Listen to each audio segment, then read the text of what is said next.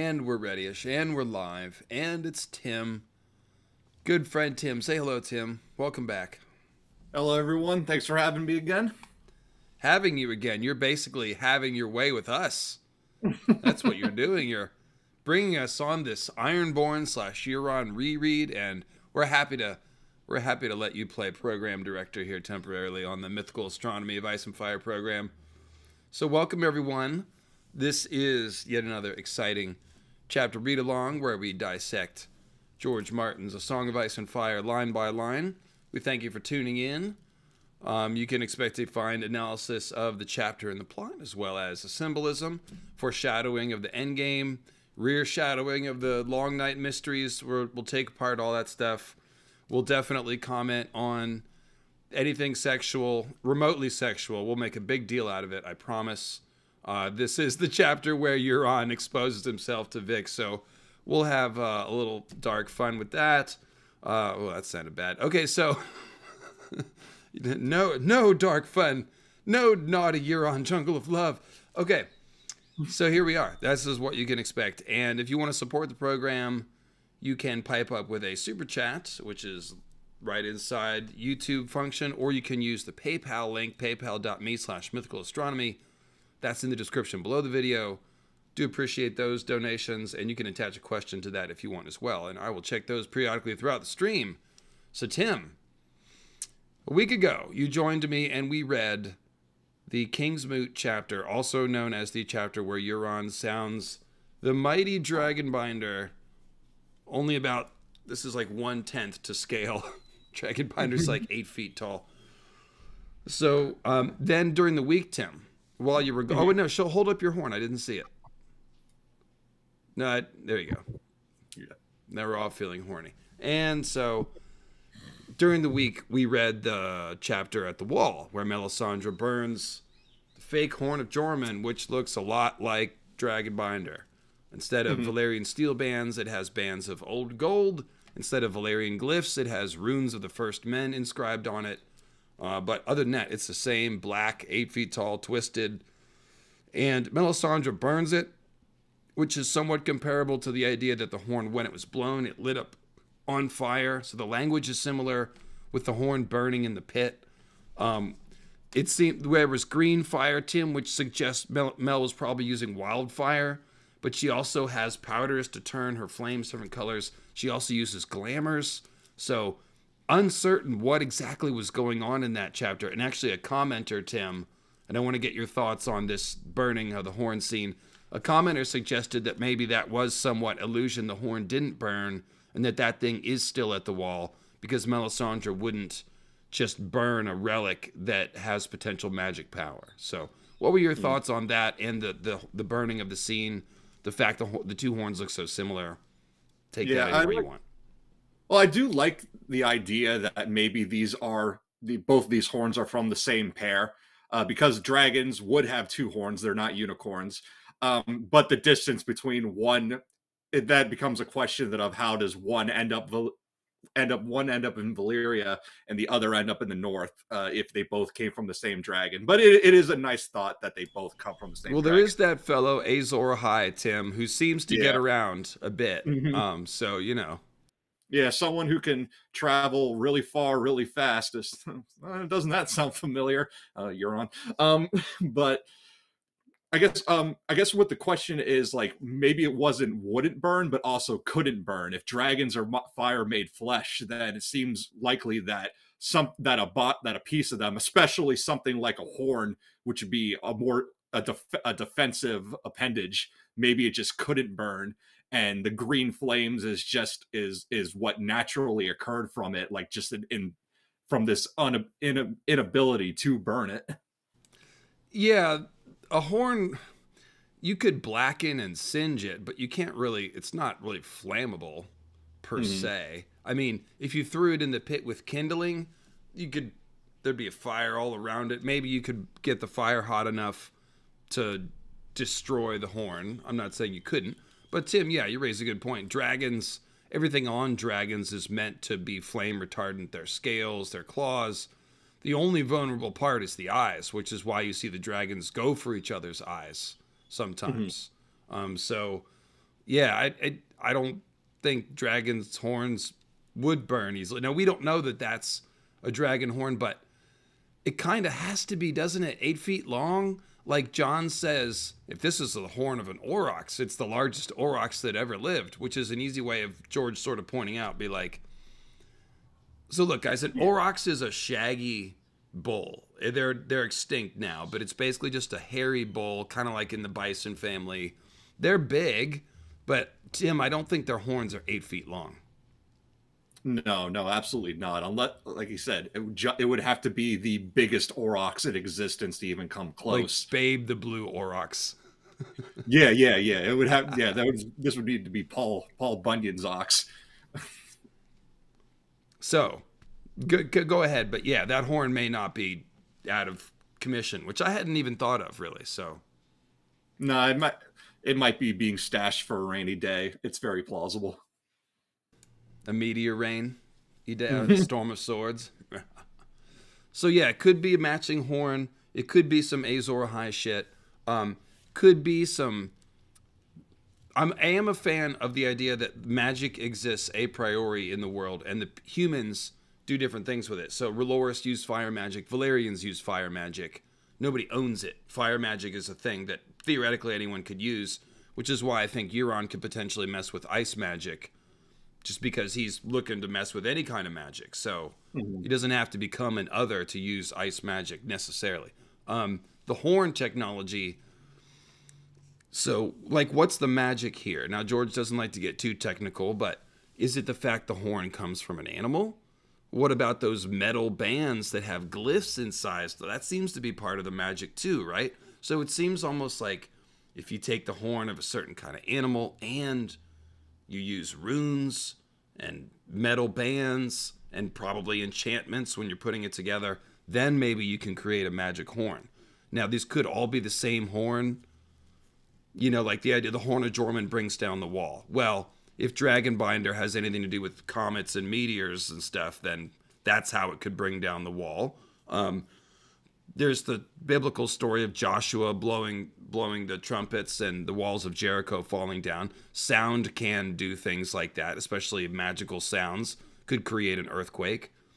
So there could be just horn technology that's been discovered by ancient first men and Valyrians.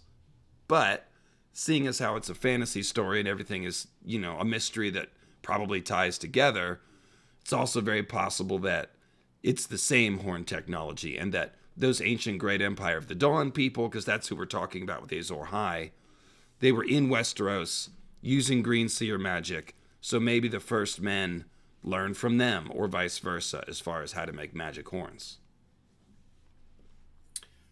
Yeah, it all seems like it can go hand in hand. I don't really have much to say on the horn, except for that when we get to later Victarion chapters, it also seems to have like just this beckoning to it. Like the call for Victarion to give it a toot is just so overwhelming, and I don't think that he's going to be able to resist. That's an interesting idea. And Victarion, he's already begun to transform his physiology. This is getting ahead of things. Through R'hllor magic, of course. He has the fire hand. He's been doctored upon by the Red Priest Makoro. And so now he has this burning hand that's stronger than before, but it sort of crackles. It's just sort of always on fire a little bit. So smoldering, kind of smoking. So it's possible that Victarion is on the way to being someone who could blow the horn and not die because of his R'hllorist magic that is inside his body, inside his hand at least. What do you think about that? Yeah, if Victarion is becoming some form of fire white, then it might give him some sort of immunity where he might be able to blow the horn and not have the same things happen to him that happened to Craigorn in the last chapter. Yeah, and I unpacked this more in the Melisandre's Secret series, which I would highly recommend everybody watch.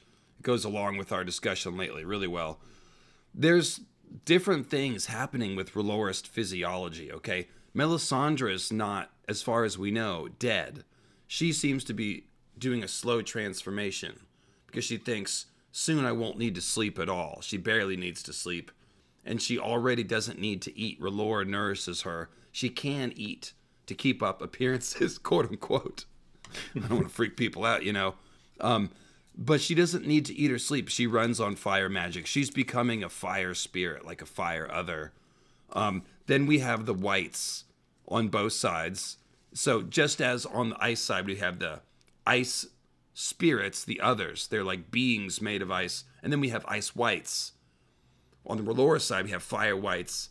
And we have Mel. Moqorro also, I think, is doing a transformation due to the fact that he survived at sea for 10 days.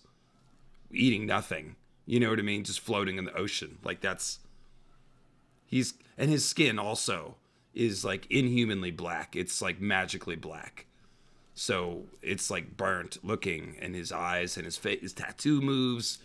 His body is magically altered. It's very strongly suggested. So I think there is a R'hllorist transformation. And then there's what's happening with Victarion, which happened all of a sudden. Like Melisandre's working with fire magic, and that's transforming her. Every time she uses magic, it says the fire was inside of her, transforming her. So seems like every time she uses R'hllor magic, brings her a little closer, or a little farther away from being a human. Victarion, Moqorro just went in the cabin, and they prayed, and all the monkeys jumped off the boat, and everyone freaked out. It got real weird. And then Victarion comes out with a fire hand. And the other thing that changes is since Melisandre seems to be doing a more slower, more methodical approach, in her point of view chapter, it's still from her point of view. But with Victarion, there's a shift after he gets the firearm. His chapter switch from a first person point of view to a third person, so it's almost as if he's not telling his own story anymore.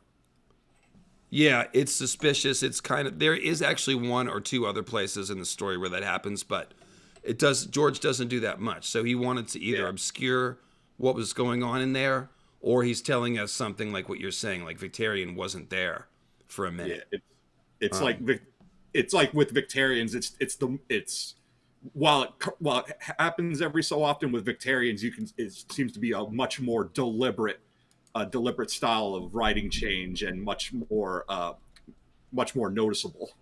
So what I was getting around to saying, where is Atlantis Morissette's fire transformed Melisandre? It's somewhere. I know she made it. Why can't I find it? Oh, you're like me, not trying to find your artwork. I usually label it pretty well. Bonero also is suspicious as far as his physiology goes. I think that Melisandre, everyone knows that her appearance is probably glamored. I think underneath she probably looks more like Moqorro. Like kind of blackened and charred and like burnt and stuff. I think that's what happens. But let me see if I can find... Well, this is this one that I'm about to show is by... This is a show art, but this is showing her when she was sort of her glamour was fading away, you know, by Ina Vuzhanina, Vjuzhanina. She does a lot of great show art, so that's one. But the one I'm looking for here, now that we're getting into Melisandre art, I have a few pieces. That's one of my very favorites. This captures the inhuman look the best to me. Waldemar Pietka. That's just very unnerving. I am so frustrated. Why cannot I find this artwork? Okay, well, I guess we've got to go on. But point is, underneath the glamour, I think Melisandre probably looks like Moqorro. And so there's multiple ways, to get back to Victarion, there's multiple ways that R'hllorist magic can be used to alter physiology. So it is possible, potentially, that he could blow the horn and not die. But it's also very possible that blowing the horn is the trap that Euron has set. All Euron's gifts are poisoned. The horn is kind of like a gift. He wants to blow it. He's being told that mortal men can't blow it. So the most obvious thing is that he'll eventually blow it and he'll die. That could be the way that he goes out like a sucker. Because we know that Euron's going to spring a trap on him sooner or later, right? Yeah.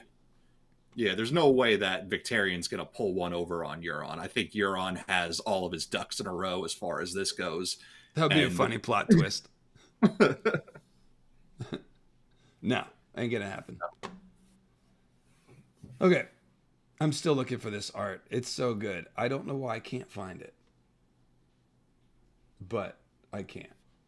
Atlantis, if you're in the chat, maybe it's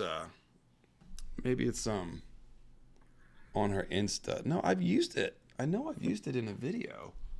Well, if you need coverage, I actually do have. I've been doing research since the last stream, and I actually have a lot more mythical astronomy to contribute this time around. So, I was going to ask you about that. Yeah, go ahead and give us that before we get into this chapter. And this will be some of Tim's notes from the Dragon Binder King's Mooch. We only did 3.5 hours, so we didn't get enough time, to explain everything. Go ahead, Tim.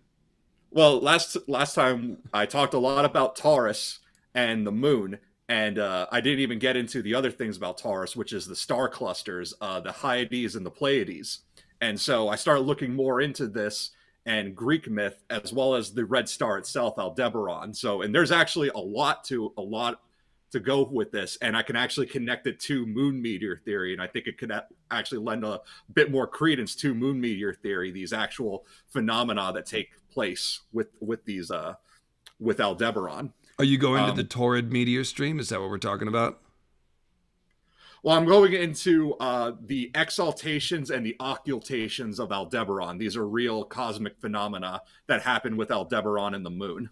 And then so can you set the stage for us so that everyone knows why you're bringing this up? Sure. Okay, so my big thing is relating Euron to the King in Yellow, Hastur, who is a Lovecraftian storm god, brother of Cthulhu, and just how the drowned god of Ironborn religion is Cthulhu. His drowned watery halls are akin to the sunken city of R'yla. And then the storm god who lives in his kingdom in the clouds is akin to Hastur, who lives in celestial city on the star of Aldebaran. Aldebaran, now in real life, Aldebaran is a real star. It really is a star in the constellation of Taurus, where it forms Taurus's angry red eye. And Aldebaran has a lot of interesting characteristics related to the moon and to the two open star clusters in Taurus, the Hyades and the Pleiades, which are from Greek myth. So the name Aldebaran is an Arabic word, and it means the follower. And it's named this because when Aldebaran makes its orbit through the nighttime sky, it looks like it is following the Pleiades, which is one of these open star clusters in Taurus. The Pleiades they're known as the Seven Sisters. Them and the Hyades, they're both water nymphs fathered by Atlas. The Hyades are rainmakers, so they're storm bringers. And the Pleiades, the Seven Sisters, they are the guardian spirits of sailors. And the red star follows the Pleiades. So when we were talking about how is it that Euron is able to sail so far, so fast, and come back all in one piece, one thing we talked about is he's a storm god avatar. He's like Hastur on Earth, like how he says in the Iron Captain to Asha, like, "Oh, do I control the wind?" Yes, you do, Euron. Yes, you do. But and that explains how he gets so far so fast, summoning these cosmic winds like Hastur does in Lovecraft. Okay. But the other question is, how does he make it back? It's almost as if he's being like divinely protected. And the answer is in this Aldebaran, the red star. So when I speak of Aldebaran, I'm talking about either the red comet as our stand-in for Aldebaran, or I'm talking about Euron as the symbolic red star on Earth. because this is what George does. All right. When it comes to the history, the myth, and the Lovecraft stuff, unlike Lovecraft and his writer friends who would just straight up borrow people, places, and things from each other and throw them in their own stories, what George does is he creates his own symbolic stand-in that it's its own item, it's its own thing, but it functions much the same. What's important are the themes, okay? Themes are important to stories. They're not for book reports, no matter what some hack says. So what's important here are the themes. Like, we're never well, going you know, to a good get... way to do a book report would be to identify the theme of the book. But go ahead. So it works like when people like say like, oh, you're reaching too far, and it's with like moon meteor theory, things like that. It's like, no. All you need to do is recognize the themes, draw the parallels to the other stories, and remember that George wears his influences on his sleeve. So we're Tim, never let me gonna interrupt you and just tell everyone that my video last week, our lovely, no, it wasn't the Dragon Binder one. It was another one I did this week. I showed everyone the Thundar clip. Were you watching when I did that? Yeah, I watched it. I got yesterday. Demonetized for that. That whole video was not really? eligible for monetization. Yeah, I tried to make it small and skip. They got me though. Those Hanna-Barbera, they are on you like flies on shit. Okay, so what I'm getting at, anyway, so we're never gonna have like the actual shining trapezohedron that I talk about on. Sorry, Tim, let me interrupt you again. You make a good point. I want to just harp on it. So many of the stories that he's drawing from have meteors or broken moons. It's Thundar. Yeah. It's Lovecraft. It's Lord of the Rings with the meteor swords. Elric, I believe, has meteors in it as well. It definitely has the Azor Ahai and Nissa stuff. So yeah, you can. There's more. There's a bunch more, but yeah, go ahead. I definitely, at first I thought it was like, oh my God, this is crazy. And then the more literary influences I followed, I was like, oh, okay, no, it's just not crazy. Yeah. So like, we're never going to have the actual trapezohedron, but we have things like the Sea Stone chair, and Toad Isle, intricate objects carved of black stone, just as the trapezohedron is intricate objects carved of black stone. We're never going to have the actual color drinking meteor from Color Out of Space, but we have the buildings of Ashai that drink the light and Stagai that only gets an hour of sunlight. It's the themes that are relevant here. So we're never going to get the actual red star of Aldebaran, but we do have a stand-in, and that is the red comet. So again, when I talk Aldebaran, in terms of A Song of Ice and Fire, I'm either referring to the Red Comet or I'm referring to Euron himself. You're muted. I was just saying that's one and the same. Euron is like the coming of doom. The Red Star is like, it's going to take over the sky. You know what I mean? Like, it knocks out all the other celestial bodies and takes over the sky. Like, it's absolutely, Euron is the avatar of the Red Comet, the harbinger of doom, all that stuff. Yeah, go ahead. Well, I've been referring to Euron as the Red Star Eye, because that's essentially what his personal sigil is. So the question of how does Euron make it back in one piece? Well, he's the Red Star following the Pleiades, which are the guardian spirits of sailors, but it's like a corrupted version. If we compare Euron's voyages, the ones that he claims to have done to Valyrian Ashai, and after the Forsaken, it seems like he was telling the truth about that, and you compare it to Victarion's later voyages, Victarion has no luck on his way to Marine. He loses ships before the first rendezvous point. He gets pelted with shit by monkeys at the Isle of Cedars, and the hand wound that he gets in the chapter we're going to read is just getting worse and worse and worse. But after he comes upon Moqorro, he also comes upon a ship bound for lease full of sex workers, the Willing Maiden. And he takes, of that, he chooses the 7 most beautiful women, in his opinion, and he sacrifices them. He puts them on a fishing skid, sets it afire, and sinks it. And he says, this is to honor both the Red God of Moqorro as a payment for fixing his arm, and the Drown God. Those who burn go to R'hllor, those who drown go to the Drown God. But it's after this sacrifice that Victarion's luck turns around, and then we get the sample chapters where he makes it to Marine. So it's almost like, yeah, guardian spirits of sailors, like it's almost like mafia protection. We'll protect you for a cost. So it's like a corrupted version of the Pleiades. This is how Euron is able to sail so far. Guardian spirits at a cost. That's awesome. There's some really interesting stuff in those chapters, which we'll get to, about the wake. The ship leaves a wake that reflects in the moonlight, and it basically becomes a comet on the ocean. And it's right in that same chapter. So that's interesting. He's burning the Seven Sisters. Yeah, that's a very bad omen. It's a very unholy act. So that's Aldebaran and the Pleiades. Then there's Aldebaran and the moon.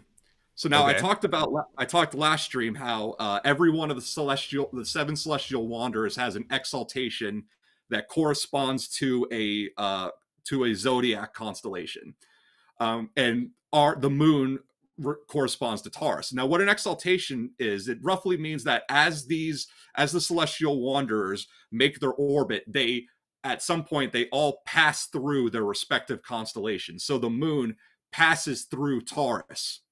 Now, we know the moon doesn't orbit at a perfect circle. Moon's planets, they orbit at an imperfect elliptical. So every year as the moon makes it around the sun, it's in a slightly different spot than it was the year before. And what ends up happening is every couple of years, as the moon makes its way around and it wanders away, because that's what it is, it's a wanderer, it finds itself in front of a star. And this is called an occultation. This is when a moon or a planet finds itself in front of a star and either partially or fully blocks it, depending on their respective sizes. Moon does this. It's a cosmic phenomena that happens every 18 years. So you can actually chart this.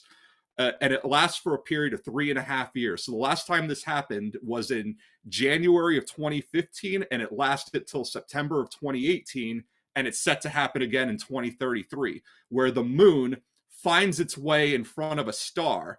Now, big guest chat, which star does the moon stop in front of? I'll give you a hint, it's Aldebaran. But Aldebaran is a red giant. It's much, much, much bigger than the moon. So the moon is only partially blocking it, just sort of standing in front of it. So for that 3.5-year period, the moon becomes a part of the eye of Taurus. So now, as the moon is standing in front of Aldebaran, it looks that way from our point of view in the night sky. Reality is there's light years of distance separating the two. The chances of Aldebaran You're muted again. My jokes are all late now. I just say, go on and shatter the illusion for us, Tim. Ruin the magic. Yeah. You're going to tell us Santa Claus isn't real next, but go ahead. Well, so the chances of Aldebaran overtaking and swallowing the moon, they're not going to happen. That's not going to happen until our own sun goes red giant in 5 billion years. But the moon stops in front of the red star. But for the purposes of our story, the red star isn't a star, it's a comet. It's an object hurtling through space at a much, much faster speed on its own trajectory. So now if the moon, precocious little wanderer that it is, were to wander its way into the path of the red comet, what's going to happen? Well, it's a good time to steal a wife, Tim, when the red wanderer's in the moon maid. But yeah, so you had said in these last few streams, like what caused the first long night? A comet hitting the moon. And now what is just set to happen? Well, if the red comet is our stand-in for Aldebaran, and the moon, and our real life moon, wanders in front and stops in front of Aldebaran, then it seems plausible that the moon here will stop in front of the red comet and get in its path. But since the red comet is moving through space at a much faster speed than a star that's on its own orbit, then it seems like the comet is going to hit the moon. And it's like, well, who's going to guide the comet? And you would even tend to be like, maybe there is something sort of guiding this comet. And I'm here to say, yeah, there is. It's the yellow kraken storm god that lives on it. But that is Euron. Who is the yellow kraken storm god? Euron. Who's the red star eye? Euron. Who's Who's going to lead the comet into the moon? Euron. And who has the most to gain? Kyle. Euron. So check this out. Euron's face tells the story. This is great. So Euron, the name, refers to Europa, which is an ice moon of Jupiter.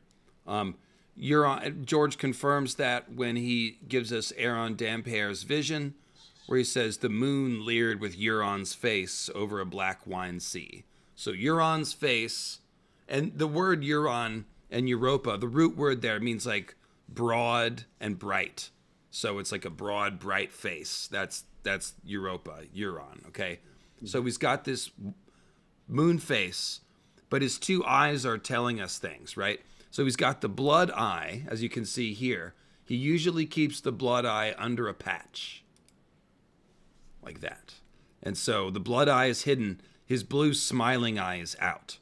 So the smiling eye, that's, of course, 2 moons. 1 moon is gone. The moons are ice and fire, right? So his blue eye is your ice moon. That's the one that's showing, okay?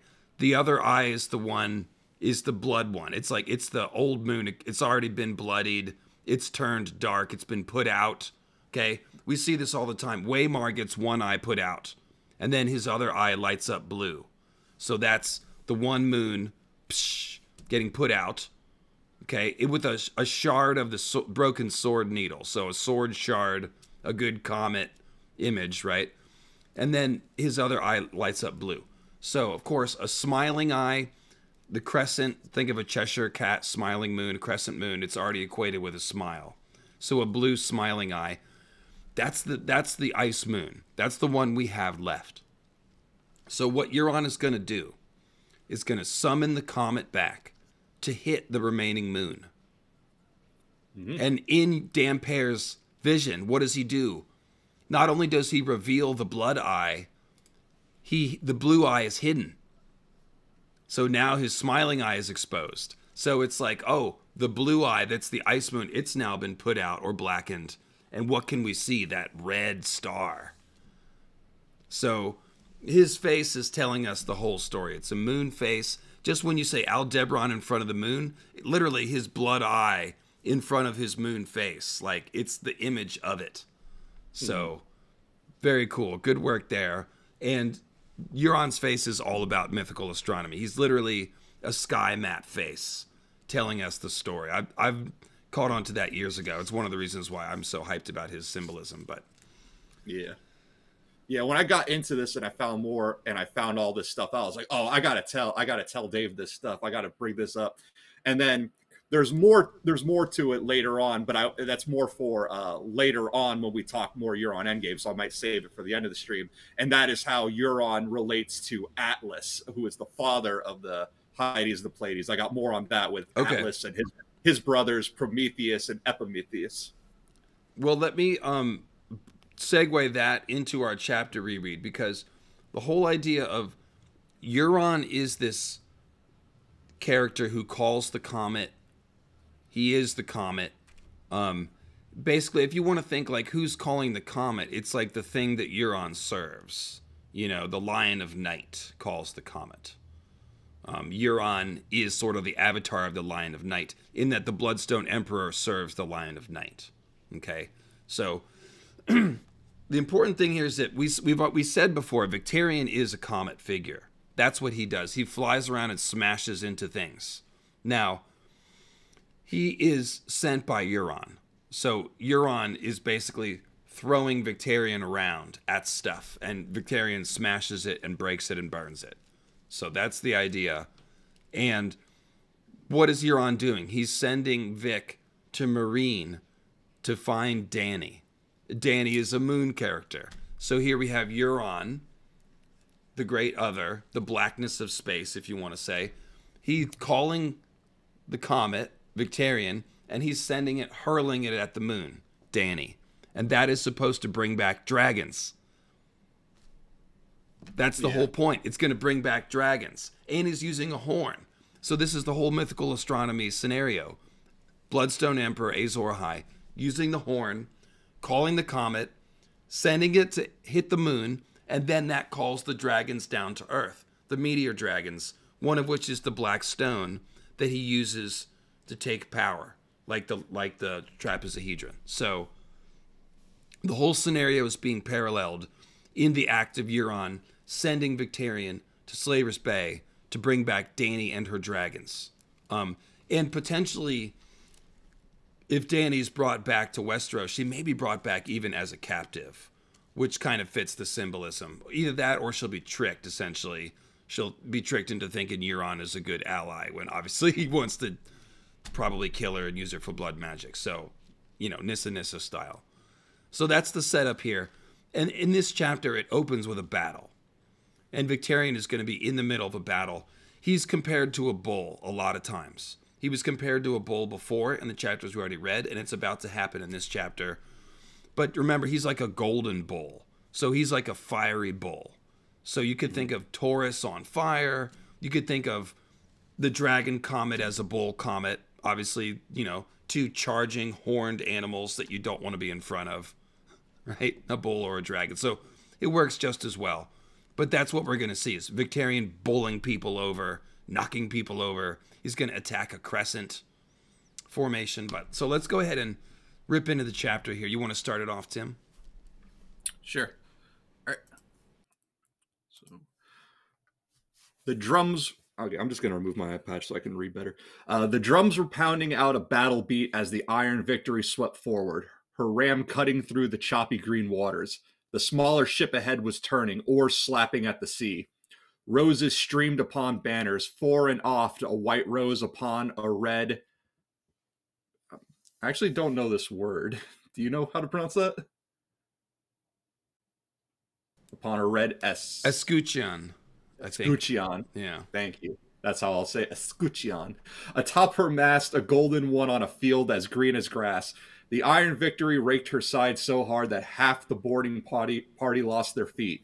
Oars snapped and splintered, sweet music to the captain's ears. He vaulted over. Stop right there. Let's first sentence always sets the stage. So let's see what we've got. So there's drums pounding out a battle beat. We've identified that before as the drumming of shamanistic rituals, the heartbeat of the weirwoods, things like that. And sure enough, what are we doing? We're boarding something and we're cutting through choppy green waters. So we're in the green sea and we're plowing through it. And we're chasing somebody. So this is essentially Azor Ahai chasing down Nissa Nissa in the Green Sea. And who we're chasing, it's all about these roses. Okay, now rose is a great moon symbol. We know the winter rose is all the Ice Moon maidens have that. So the red rose would lend itself towards a fire moon because it's all about the blood and the blooming. There's, a flower that opens and unfolds. That's like the moon exploding, essentially. There's a battle where Tywin's army unfolds like a black iron rose in the sun. Like that's the great one.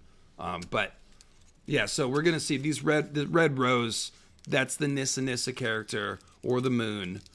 Nissa Nissa is male this time. It's okay. It's mythical astronomy, but that's the figure here. So there's a boarding party.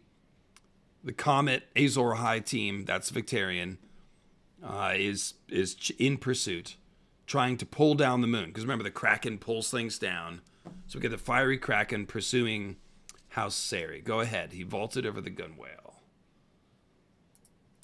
Landing on the deck below with his golden cloak billowing behind him, the white roses drew back, as men always did at the sight of Victarion Greyjoy, armed and armored, his face hidden behind his Kraken helm. They were clutching swords and spears and axes, but 9 of every 10 wore no armor, and the 10th only had a shirt of sewn scales. These are no Iron Men, Victarion thought. They still fear drowning. Get him, one man shouted. He's alone. Come, he roared back. Come kill me if you can. From all sides, the rosy warriors converged, with gray steel in their hands and terror behind their eyes. Their fear was so right, Victarion could taste it. Left and right he laid about, hewing off the first man's arm at the elbow, cleaving through the shoulder of the second. The third buried his own axe head in the soft pine of Victarion's shield. He slammed it into the fool's face, knocked him off his feet, and slew him when he tried to rise again. As he was struggling to free his axe from the dead man's ribcage, a spear jabbed him between the shoulder blades. It felt as though someone had slapped him on the back. Victarion spun and slammed his axe down onto the spearman's head, feeling the impact in his arm as the steel went crunching through helm and hair and skull. The man swayed for half a heartbeat, till the Iron Captain wrenched the steel free and sent his corpse staggering loose-limbed across the deck, looking more drunk than dead. So, stop you right there. So far we've got 2 suggestions that we're fighting whites. This is jumping out to me. He killed somebody and then slew him when he tried to rise again. That sounds like we're killing him twice. And then we have the corpse is staggering across the deck, looking more drunk than dead. So it's kind of an animated sounding corpse that he's fighting there. House Serry, I just looked up the meaning of the word Serry. It means to crowd together, especially in ranks. And that's literally what they're doing on this ship, is they're going to end up crowding together around the mast as Victarion attacks them. So I have to think that House Serry's name was invented just for this chapter. Kind of cool. Go ahead. You're doing great. So just keep reading, I guess. Okay. By then, his iron board had followed him down onto the deck of the broken longship. He heard Wolf One Ear let out a howl as he went to work, glimpsed Ragnar Pike in his rusted mail, saw Newt the barber send a throwing axe spinning through the air to catch a man in the chest. Victarion slew another man, and another. He would have killed a third, but Ragnar cut him down first. Well struck, Victarion bellowed at him. When he returned to find the next victim for his axe, he spied the other captains across the deck. His white surcoat was spotted with blood and gore, but Victarion can make out the arms upon his breast, the white rose within its red escutcheon. The man bore the same device upon his shield on a white field with a red embattled border. You, the Iron Captain called across the carnage. You of the rose, be you the Lord of South Shield? The other raised his visor to show a beardless face. His son and heir, Sir Talbot Serry. And who are you, Kraken? Your death, Victarion bulled toward him. Okay, Serry. No, let's pause right there. We're about to get a sick battle, so let's just stop and do a quick little bit of symbolism. Let's see here. White surcoat spotted with blood and gore. Remember I said this is Nissa being chased in the weirwood net, so in her dying moments or already dead in the weirwood net. So spotted, that's the dappled symbolism. Remember the children of the forest, their skin is spotted and dappled like a doe. Nissa figures always have spotted and dappling. Arya has dappling. Cersei gets it.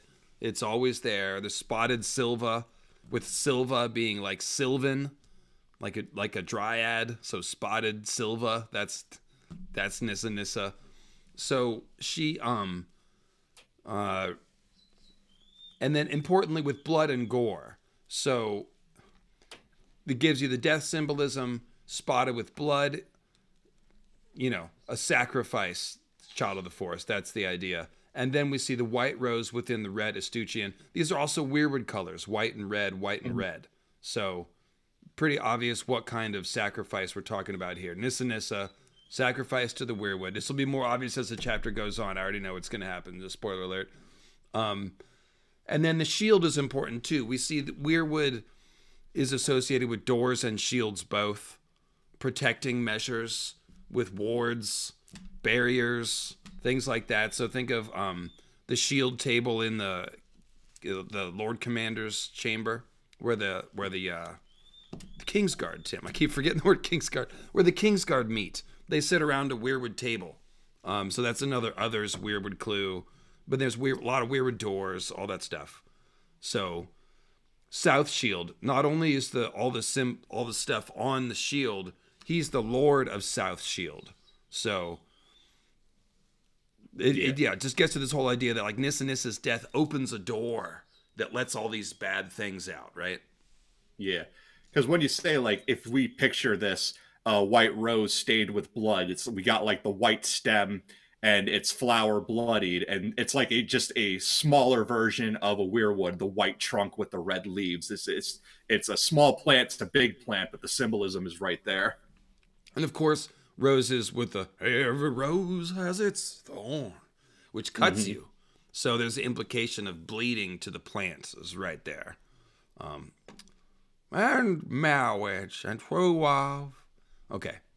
So let me take a turn here. Hang on. Sure.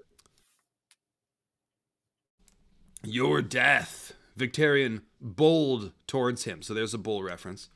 Serry leapt to meet him. His long sword was good castle-forged steel, and the young knight made it sing. His first cut was low, and Victarion deflected it off of his axe. His second caught the iron captain on the helm before he got his shield up. Victarion answered with a sidearm blow of his axe. Serry's shield got in the way. Wooden splinters flew, and the white rose split lengthwise with a sweet, sharp crack. So, I don't have to tell you, hopefully, one big white rose splitting in half with a crack, that's our moon cracking. Pretty obvious. It's literally, guys, the moon is cracking. It's cracking. The kraken cracked the moon with a sweet sharp crack. It split lengthwise. The young knight's longsword hammered at his thigh once, twice, thrice, screaming against the steel. Oh my God. Seems like Nissa is screaming. And then we got a hammer of the waters. Once, twice, thrice. Is that 3 moon meteors, Tim? That's what we've always speculated. One of them is the hammer of the waters. This boy is quick, the Iron Captain realized. He smashed his shield in Serry's face and sent him staggering back against the gunwale. Staggering back. I just read that in the John Corrin chapter. They're both staggering backward. And I was like, these are stagmen being turned backwards, being manipulated, turned into something else. So staggering backwards, the Nissa figure. Let's see here. Victarion raised his axe, put all his weight behind his cut to open the boy from neck to groin. Oh, Victarion with an axe. Axes are for chopping down trees, right? So he's chopping the moon down, and he's chopping at this Rose warrior, who's our Weirwood warrior, okay? Chopping at the Weirwood, attacking Nissa at the same time. To open the boy from neck to groin. So we're trying to open a door, guys. But Serry spun away. The axe head crashed through the rail, sending splinters flying, and lodged there when he tried to pull it free. So now Azor Ahai is stuck. He was trying to chop down that Weirwood tree, but he got stuck. The deck moved under his feet. So the world is now off its axis, and he stumbled to one knee. It's time to pray. Sir Talbot cast away his broken shield and slashed down with his longsword. Victarion's own shield had twisted half around when he stumbled. He caught Serry's blade in an iron fist. Lobstered steel crunched, and a stab of pain made him grunt, yet Victarion held on. "I am quick as well, boy," he said, as he ripped the sword from the knight's hand and flung it into the sea. So that's a great one. That's where I'll stop. I'll let you pick up the reading here, Tim. So this is, back in the day when I first read this chapter, I think that was the first mythical astronomy that I caught. It was like, oh, the sword going into the sea. That's an important one. That's the meteor that lands in the sea. That's specifically important to the Iron Islands. That's the sea dragon meteor that drowns the islands, that probably shattered the land and flooded the neck. So here we have the Kraken character literally grabbing the moon's sword and throwing it into the sea. So this is the same symbol as the sorcerer reaching up with his comet sword, stabbing the moon, and then casting the moon meteors down into the sea. So that's what Victarion is doing. That's the same thing he's going to do with Dany. He's being sent across the sea to smash into Dany and bring the dragons back across the sea again. So, also catching the sword, that's kind of like a mutual collision there, kind of a thing. I have wondered, Tim, so the original moon was broken, right? Yeah. It gave us the dragon meteors.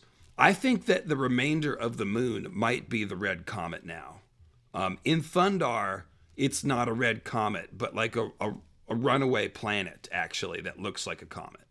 And Melisandre is kind of the key here. She is a Fire Moon character, Nissa character. She bursts the shadow babies instead of birthing dragons. The same idea though. She takes the fire of the son of Stannis and births his black clone children. Okay. However, she's also like the Red Comet. She is the Red Star. She sets everything on fire. She's from somewhere else and comes to Westeros. You know what I mean? Kind of like Euron. Yeah. And sets everything on fire, burns people. So it's almost like some remnant of the moon that got smashed became a comet or something like that. Or the comet now possesses the soul of the moon that it killed or some shit like that. You know what I mean? Yeah, yeah. Because if we accept this idea of there once being a second moon and that got hit, broke apart, some pieces would fall to Earth, but the pieces that didn't would still be hurtling through space. So they'd still be out there, and they'd be, because of the force of impact, they would be moving like comets, hurtling through space at a much, much faster speed than they were when they were part of the moon. Yeah, so there'd be some bits that would be in the moon's orbit, like a debris field. There'd be some bits that could be knocked out into space. It did seem like what George might be talking about is two comets, because the whole Ned's sword ice gets split into two identical red swords, and there's all these pairs of swords. Like if you go back, like Blackfire and Dark Sister and a couple others. And so it seems like maybe, you know, one comet hit one moon and the other comet is still trucking and coming back for the other moon. But it's all getting in the weeds. It's hard to get a specific answer on that. But it does seem sometimes like that destroyed moon turns into the comet. And that would be kind of like some of the Nissa characters. Remember when they're undead, I've said, oh, sometimes they look like Night's Queen, but sometimes they don't. So like Lady Stoneheart, she's got the red fiery eyes of R'hllor, and she's looking at Oathkeeper, and her red eyes are matching the red eyes on the cat on the sword. She's a red-eyed cat. The pommel is a red-eyed cat. They're like red stars. So it could be like, and Stoneheart is like the crone. She's the hangwoman. She kills everyone. She goes around the Riverlands executing people. So it's almost like she's become that death messenger figure, like Euron or Melisandre. So that could be the same pattern there. Yeah. No, it makes sense, because if we think of this, go back to that story, the moon cracked like an egg and birth and dragons spilled forth. But if comets and meteors are our symbolic dragons, then yeah, the moon splitting, breaking apart, and turning into comets and meteors and becoming our space dragons, that makes sense. So, not sure how exactly it works, but something like that. And so here we see all this stuff about the White Rose getting split down, cut like a tree. It's pretty good. I love how it's both moon destruction symbolism and weirwood destruction symbolism. And of course, weirwood door looks like moonlight. The moon door is made of weirwood. Nissa is analogous to the weirwood and the moon. So basically that's it. Like comets, dragons, and flaming swords are all the same. Nissa, the weirwood, and the moon are all analogous. And so here we have this White Rose. It's like a weirwood tree. It's white and red. It's a plant. It's getting cut down. It's chopped in half. Its sword gets thrown into the water. That's really my favorite. So, yeah. Okay, so I'm quick as well, boy, he said, as he ripped a sword from the knight's hand and flung it into the sea. Go ahead, Tim. Sir Talbert's eyes went wide. My sword. Victarion caught the lad about the throat with a bloody fist. Go and get it, he said, forcing him backwards over the side into the blood-stained waters. That won him a respite to pull his axe loose. The White Rose... Sorry, I should have just read that part too. I'm so sorry. So Nissa just got thrown into the green sea, because remember, the water was labeled as green in the first sentence. So we threw the moon meteor sword in the sea, and then we just went ahead and threw Nissa in the sea too. Go and get it. It's the same thing. We're just throwing the moon into the sea. But before that happened, grab Nissa by the throat. So we have that red smile, choked symbolism, just like Stoneheart, or Catelyn rather, that weirwood smile, because it's a blood. What does it say? Yeah, so where was it? He caught the lad about the throat with a bloody fist. Right. So now it's a bloody throat that he's just given him, and then thrown into the sea. So that's pretty awesome. Nissa into the Green Sea symbolism. And of course, Catelyn literally thrown into the Green Fork of the Trident as well. So it says, he pulled his axe loose. The white roses were falling back before the iron tide. So now there's like, we had this one white rose that was a moon. It got split in half. So now the white roses are falling everywhere. Okay. And there's an iron tide. That's the same idea. Well, that's the tide of meteors in the sky. The waves of blood at night. They're made of iron. So, or moon rock at least. So that won him a respite to pull his axe loose. The white roses were falling back before the iron tide. Some tried to flee below decks as others cried for quarter.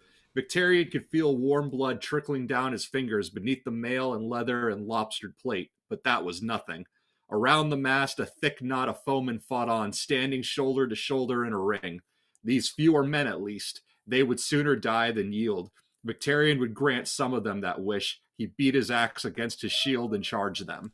So this is the ring of people, so that's a moon circle. They're gathered around the mast, which is like a tree. So it's both a moon ring and, again, a tree symbol. Once the moon and the tree, the same thing. Also, again, House Serry means to gather together in ranks.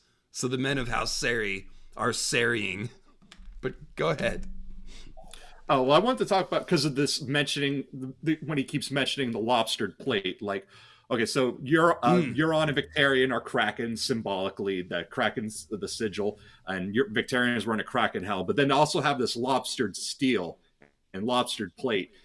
Lobster, again, it's more talk of imagery of sea creatures as people, which is more Squisher talk.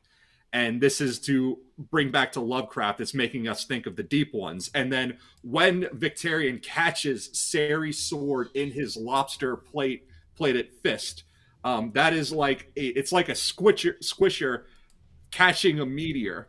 Well, bringing that back to Lovecraft, because that's what we do. The black stone that becomes the Trapazahedron, which would be our stand-in here for the black stone that the blood that falls to Earth here. It is purposely left here by these elder things, these sea creature like aliens. So again, so you think Squisher catching a meteor, it's like the old ones purposely dropping this black stone onto Earth.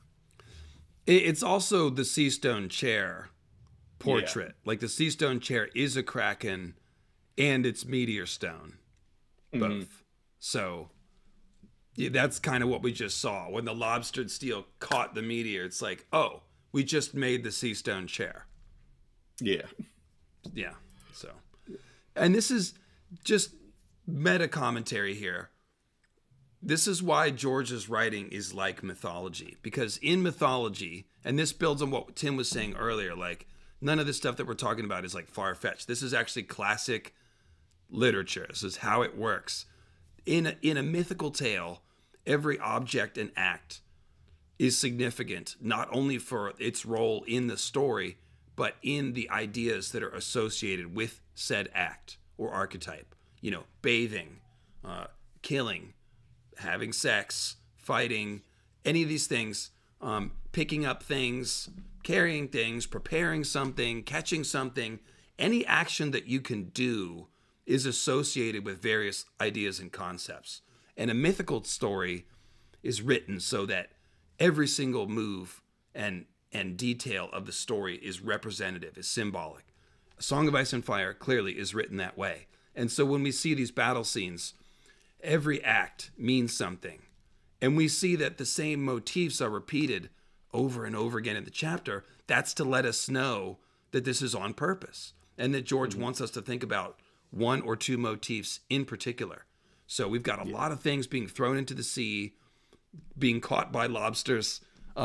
You can see this is all about the sea dragon meteor because the Iron Islands was shaped by that meteor impact that drowned the neck and collapsed the land, left them the Sea Stone chair, and potentially, the original Ironborn coming to the Iron Islands may have had something to do with the Long Night and the fallout of the Great Empire of the Dawn and all that stuff. So their whole culture was shaped by the Sea Dragon meteor, by the Black Stone, by Azor Ahai. So that's what we're talking about. Yeah, because like we said, like these repeating themes, these repeating motifs, they happen so much and so often, it's way too much to be coincidence.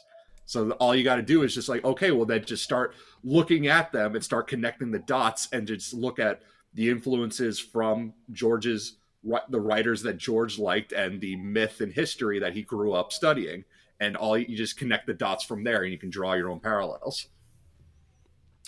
So there it is. And that makes it, that's the whole point of doing these chapter rereads, is to bring out that second layer as much as we can. And a lot of times it leads us to theories, but sometimes it's just appreciating it's just George doubling up on the sort of thematic and emotional impact of the scene by using these archetypal, deeds and acts. So you're throwing things into the sea just itself. It's sacred in Ironborn culture. And Victarion's about to talk about the courage of people who wear mail at sea. I didn't want to spoil it because he's going to give his own thoughts. So let's keep reading. Where were we here? The Ring of People you were just about to read. It was the Drowned God had not shaped him. Go ahead. The Drowned God had not shaped Victarion Greyjoy to fight with words at Kingsmoots, nor struggle against furtive sneaking foes in endless bogs. This was why he had been put on earth, to stand steel-clad with an axe red and dripping in his hand, dealing death with every blow. They hacked at him from front and back, but their swords might have been willow switches for all the harm they did him. No blade could cut through Victarion Greyjoy's heavy plate, nor did he give his foes the time to find the weak points at the joints, where only mail and wet leather warded him. Let 3 men assail him, or 4 or 5, it made no matter.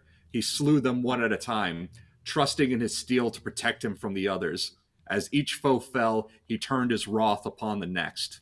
So that's that line right there. We already got another reference, trusting in his steel to protect him from the others. And there's been 2. Serry was the other earlier, and is smooth-cheeked as well. So why would the Nissa and Weirwood figure be also the others? Well, because this is when the others are created. When Azor Ahai invades the Green Sea, invades the Weirwood net, setting things on fire, crashing things, chopping things, sacrificing Nissa, that's when the others are created. The others are the Weirwood spirits who are evicted from the Weirwood tree when Azor Ahai makes it his home. That's what I've been saying for years. And so here, these Weirwood figures are being chopped. And not only the other reference, right there, it said, let 3 men assail him, or 4 or 5. That's the prologue where Waymar's counting the others. He's like 3, 4, 5. It's the same thing. So we see that sequence here of the others emerging from the wood at the moment that Azor Ahai is smashing into the trees. And what is Waymar doing in the prologue? He's invading the haunted forest when everything tells him to turn back, and he's headstrong. He's got his black sable cloak on, just like Euron, by the way, that knight sable cloak symbol. And he's invading the woods, and then it's 3, 4, 5, the others. So same thing here. We're chopping down at these rose knights, who, by the way, are attacking Victarion with willow switches as if they were trees. You catch that? Mm-hmm. That was great. Yep.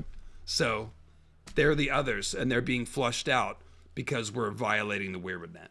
As each foe fell, he turned his wrath upon the next. Okay, I'll pick this up. The last man to face him must have been a smith. He had shoulders like a bull, and one much more muscular than the other. His armor was studded brigandine and a cap of boiled leather. The only blow he landed completed the ruin of Victarion's shield, but the cut the captain dealt in answer split his head in 2. Would that I could deal with the crow's eyes simply.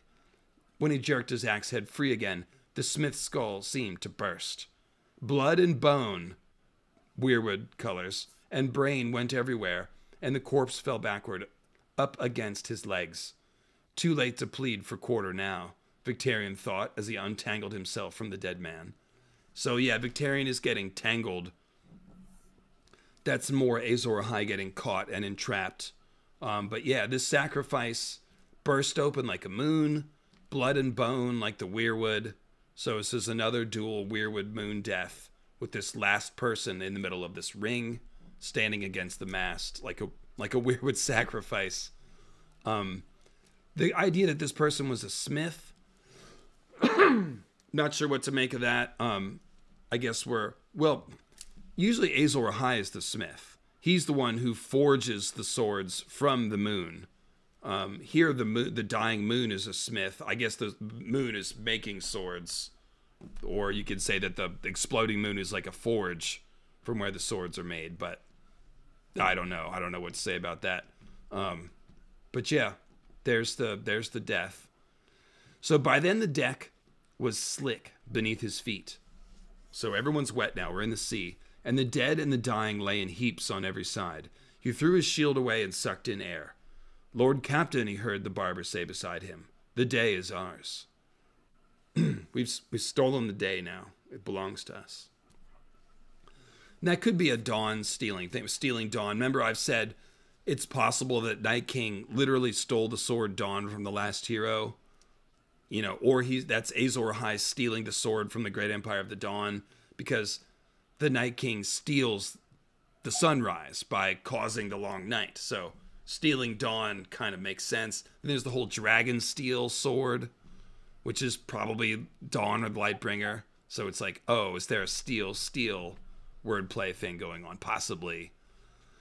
So here we have the day is ours. So the day's been stolen. That's how I read that anyways. Go ahead, all around the sea. Actually, before I do that, I did have, because I just had a late thought. And it's going back to that line about he trusts in his steel to protect him from the others. From a warring standpoint, he trusts the steel in the fight. But the thing is, the thing the steel can't protect him from is his own brother, Euron. And if we think of Euron in an other form, Euron, trigger warning, Euron physically and sexually abuses Aeron and Yuri, but with Victarion, it's not a physical abuse, it's a psychological abuse. We've just seen this chapter, like Victarion, big guy, really strong, wearing this armor, totally athletic. So for Euron to abuse him, he has to go on it at a more of a psychological level. He can't dominate him physically the way he could his other brothers. So I just like that line. Yeah, his steel protects him from the others, but it still won't protect him from Euron, because Euron hurts him in other ways. Yeah, that's interesting. Yeah, and the idea of steel that protects you from the others. It's like, well, there's the whole thing with the runic armor of House Royce. Does that have something to do with protecting against the others? The Valyrian steel armor that would protect against the others is also engraven with runes. So, yeah, there could be something to that idea of literally steel armor or some sort of armor that protects against the others. But then ultimately it doesn't. Catching that sword poisons him as well. And that's the thing. I've said that. Azor Ahai going into the Weirwood net, he gets poisoned. He gets corrupted. He is transformed. He has to die. You have to die to go in the Weirwood net. So, now, just to be clear, Azor Ahai usually is the sun figure, and the comet is his sword. But the comet is also his spirit when we're talking about going into the Weirwood net. So, if the moon is the Weirwood tree, and I just said the Weirwood and the moon are always parallel, then basically what the sun is doing is sending his spirit into the moon. But the comet is his spirit. So when Varamir Sixskins, for example, invades Thistle, he leaves his body on the ground. That's the sun. The sun dies. The comet is his spirit. It goes into the moon, where it also dies or transforms. You know what I mean?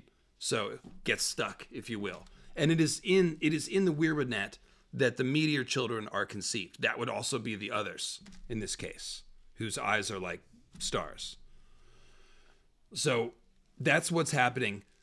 Euron and Victarion are both Azor Ahai. Kind of. Euron is sending Victarion as his right hand. So you can think about Victarion as Azor Ahai's sword.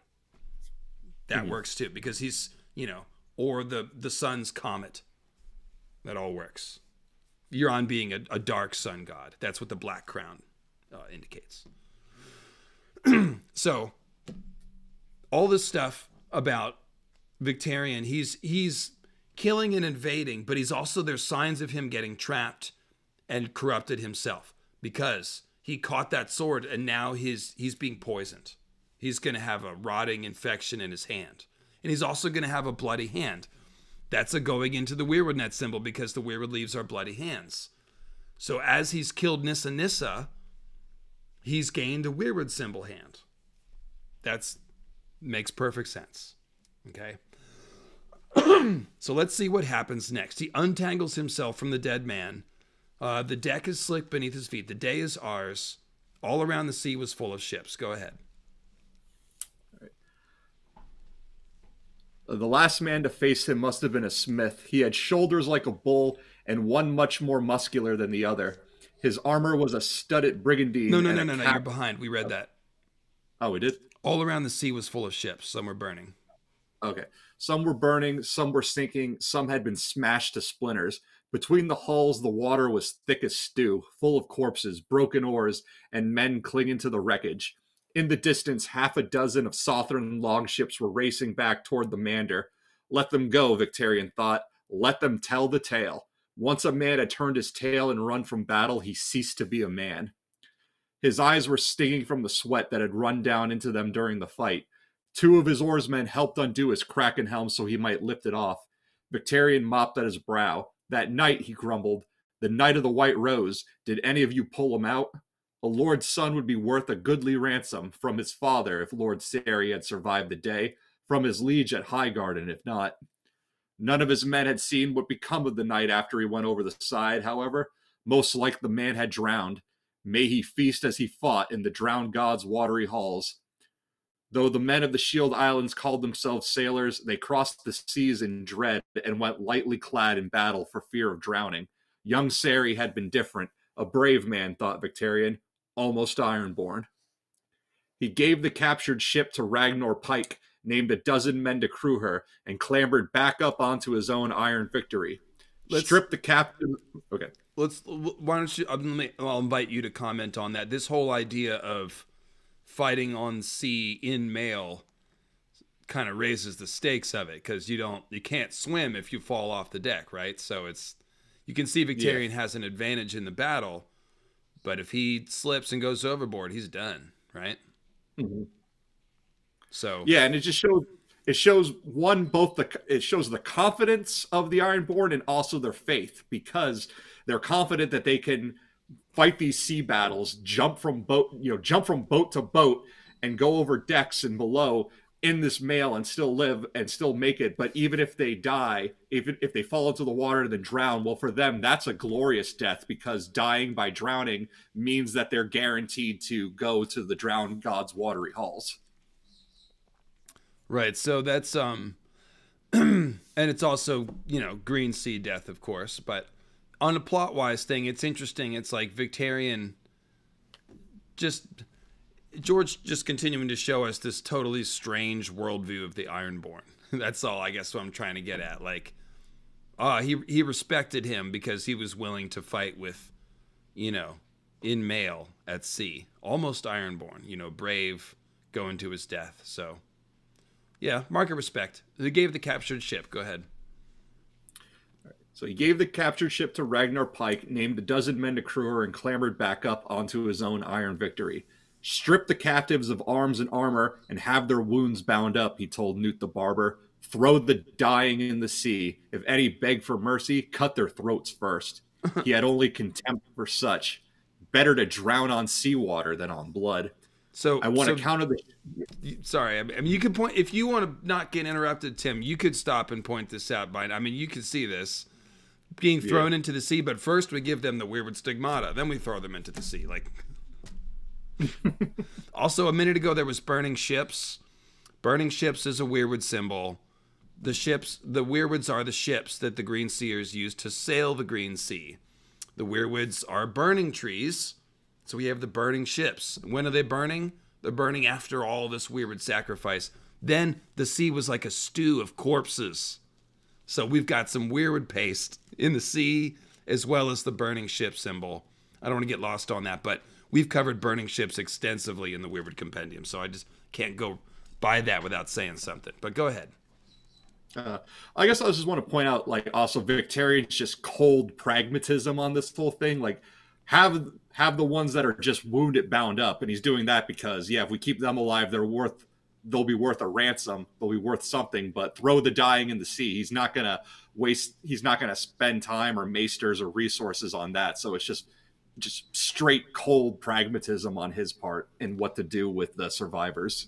And then beyond pragmatism, we see this thing like, oh, if they beg for mercy, cut their throats. Like, yeah, it's just this weird belief. It is religious, you know, the way that he decides to give people their deaths or not based on if they impress him or earn his respect. Like, it's totally different from Euron. You know, it's more like Damphair, really, his mindset. And you can see why Damphair admires Victarion. Even though they're different characters, they both do have a religious adherence to this Ironborn moral code, if you will. Yeah. And it's to juxtapose that with Euron, who has no morals, no empathy, no standard, no code of honor or anything like that. Like, Victarion has a weird code of honor and a weird form of empathy. It's all twisted versions of those, but they're there in his own weird way. He has them. Okay, so I want account of the ships we won and all the knights and lordlings we took captive. I want their banners too. One day he would hang them in his hall, so when he grew old and feeble, he could remember all the foes he had slain when he was young and strong. It will be done, Newt grinned. It is a great victory. Aye, he thought, a great victory for the Crow's Eye and his wizards. The other captains would shout his brother's name anew when the tidings reached Oakenshield. Euron had seduced them with his glib tongue and smiling eye, and bound them to his cause with the plunder of 100 distant lands. Gold and silver, ornate armor, curved swords with gilded pommels, daggers of Valyrian steel, striped tiger pelts, and the skins of spotted cats, jade manticores and ancient Valyrian sphinxes, chests of nutmeg, cloves, and saffron, ivory tusks and the horns of unicorns, green and orange and yellow feathers from the summer sea, bolts of fine silk and shimmering samite. And yet all that was little and less compared to this. Now he has given them conquest, and they are his for good and all, the captain thought. The taste was bitter on his tongue. This was my victory, not his. Where was he? Back on Oakenshield, lazing in a castle. He stole my wife and he stole my throne, and now he steals my glory. So just to point out, like, here, the saffron and the ivory and all that, like, we got to remember, even though saffron, cloves, and nutmeg, simple spices, like, we might even have those in our own cabinets, but at a time like this, those things are worth more than gold. And the fact that Euron is willy-nilly giving all of that away. Yeah, this is also like the Bloodstone Emperor, if we're just following the sequence of the chapter. And remember, George uses flashbacks to create the necessary symbolic sequence. So we're supposed to follow the ideas and themes right across from the battle to Victarion's reverie. And so after this battle where we've had all this weirwood and Nissa sacrifice, now the Crow's Eye, the Bloodstone Emperor, is full of gifts. He's sitting in power. He's dictating terms. He is resplendent. He's handing out Valyrian stuff left and right, okay? And all these things from distant lands from the east. Like all those spices, those are from the east. Saffron Straits is right by Ashai. So you could see the Crow's Eye and his wizards. So it's a wizard king, a magic king. So this all happens right on cue, is my point. Like after the Nissa sacrifice, now we see Bloodstone Emperor in power, stealing Victarion's glory. So there is also this thing with a brother-brother rivalry, and I don't know if I can get into it enough to make it make sense, but it's the whole King of Winter, Summer King thing, where they kill each other to celebrate the turning of the seasons. With Stannis and Renly fight each other in different ways. You know, Stannis' shadow kills Renly, and then someone dresses up as Renly and fights against Stannis. All the Garths, the two of the Garths fight each other at Craster's Keep. There's a lot of brother stuff. So I'm not sure how that ties into the astronomy, but nevertheless, we see this a lot of times. The brother that's, it seems like Azor Ahai stealing Nissa Nissa from Garth the Green a lot of times. Rhaegar stealing Lyanna from Robert. Stealing, of course. That's the template. So it's because, of course, Nissa Nissa, being a child of the forest, she belongs to the Garth people. The Garth people are her people. Think of Uther Hightower winning Maris the Most Fair, who's a daughter of Garth the Green. That's the same idea. Uther Hightower is the Azor Ahai figure. He's wedding the daughter of Garth. So sometimes it's the daughter of Garth, but other times it's like a brother thing. There's Beric, Azor Ahai, and Greenbeard both watching Arya. And when Azor Ahai leaves, Greenbeard takes care of Arya, and then Beric comes back and takes her. So there's various things, but it's like if you're taking Nissa Nissa, you're taking her from the Green Men, kind of. So I'm not sure how that fits in with Victarion and Euron, but they are fighting over Dany, right? Like Victarion thinks he's going to marry Dany, and Euron wants to marry Dany. So it's some version of that. Brandon the Breaker, right, defeated Night's King, who may have been his brother. So that template would make Brandon the Breaker the last hero figure. So anyways, I don't want to get too lost in that, but we do see that brother rivalry a lot of times. So maybe we'll see it developed. I just want to point out too, like all these items that Victarion's listed that Euron has been giving as gifts, they're like dots on a map to show all of the places that Euron has been. Like striped tiger pelts, that could be Leng, where there's tigers. Him having unicorn horns, that's like he's been to Skagos, he's been to Ib. The feathers, he's been to the Summer Isle. So it's just like, it just goes to show just how well traveled Euron is. Or he's full of shit and he picked this all up at like the markets at Base Dothrock, where all these traders meet. So, but I just think it's interesting. I like to think that he has visited all of these places, that he is able to sail far and fast and be very worldly like that.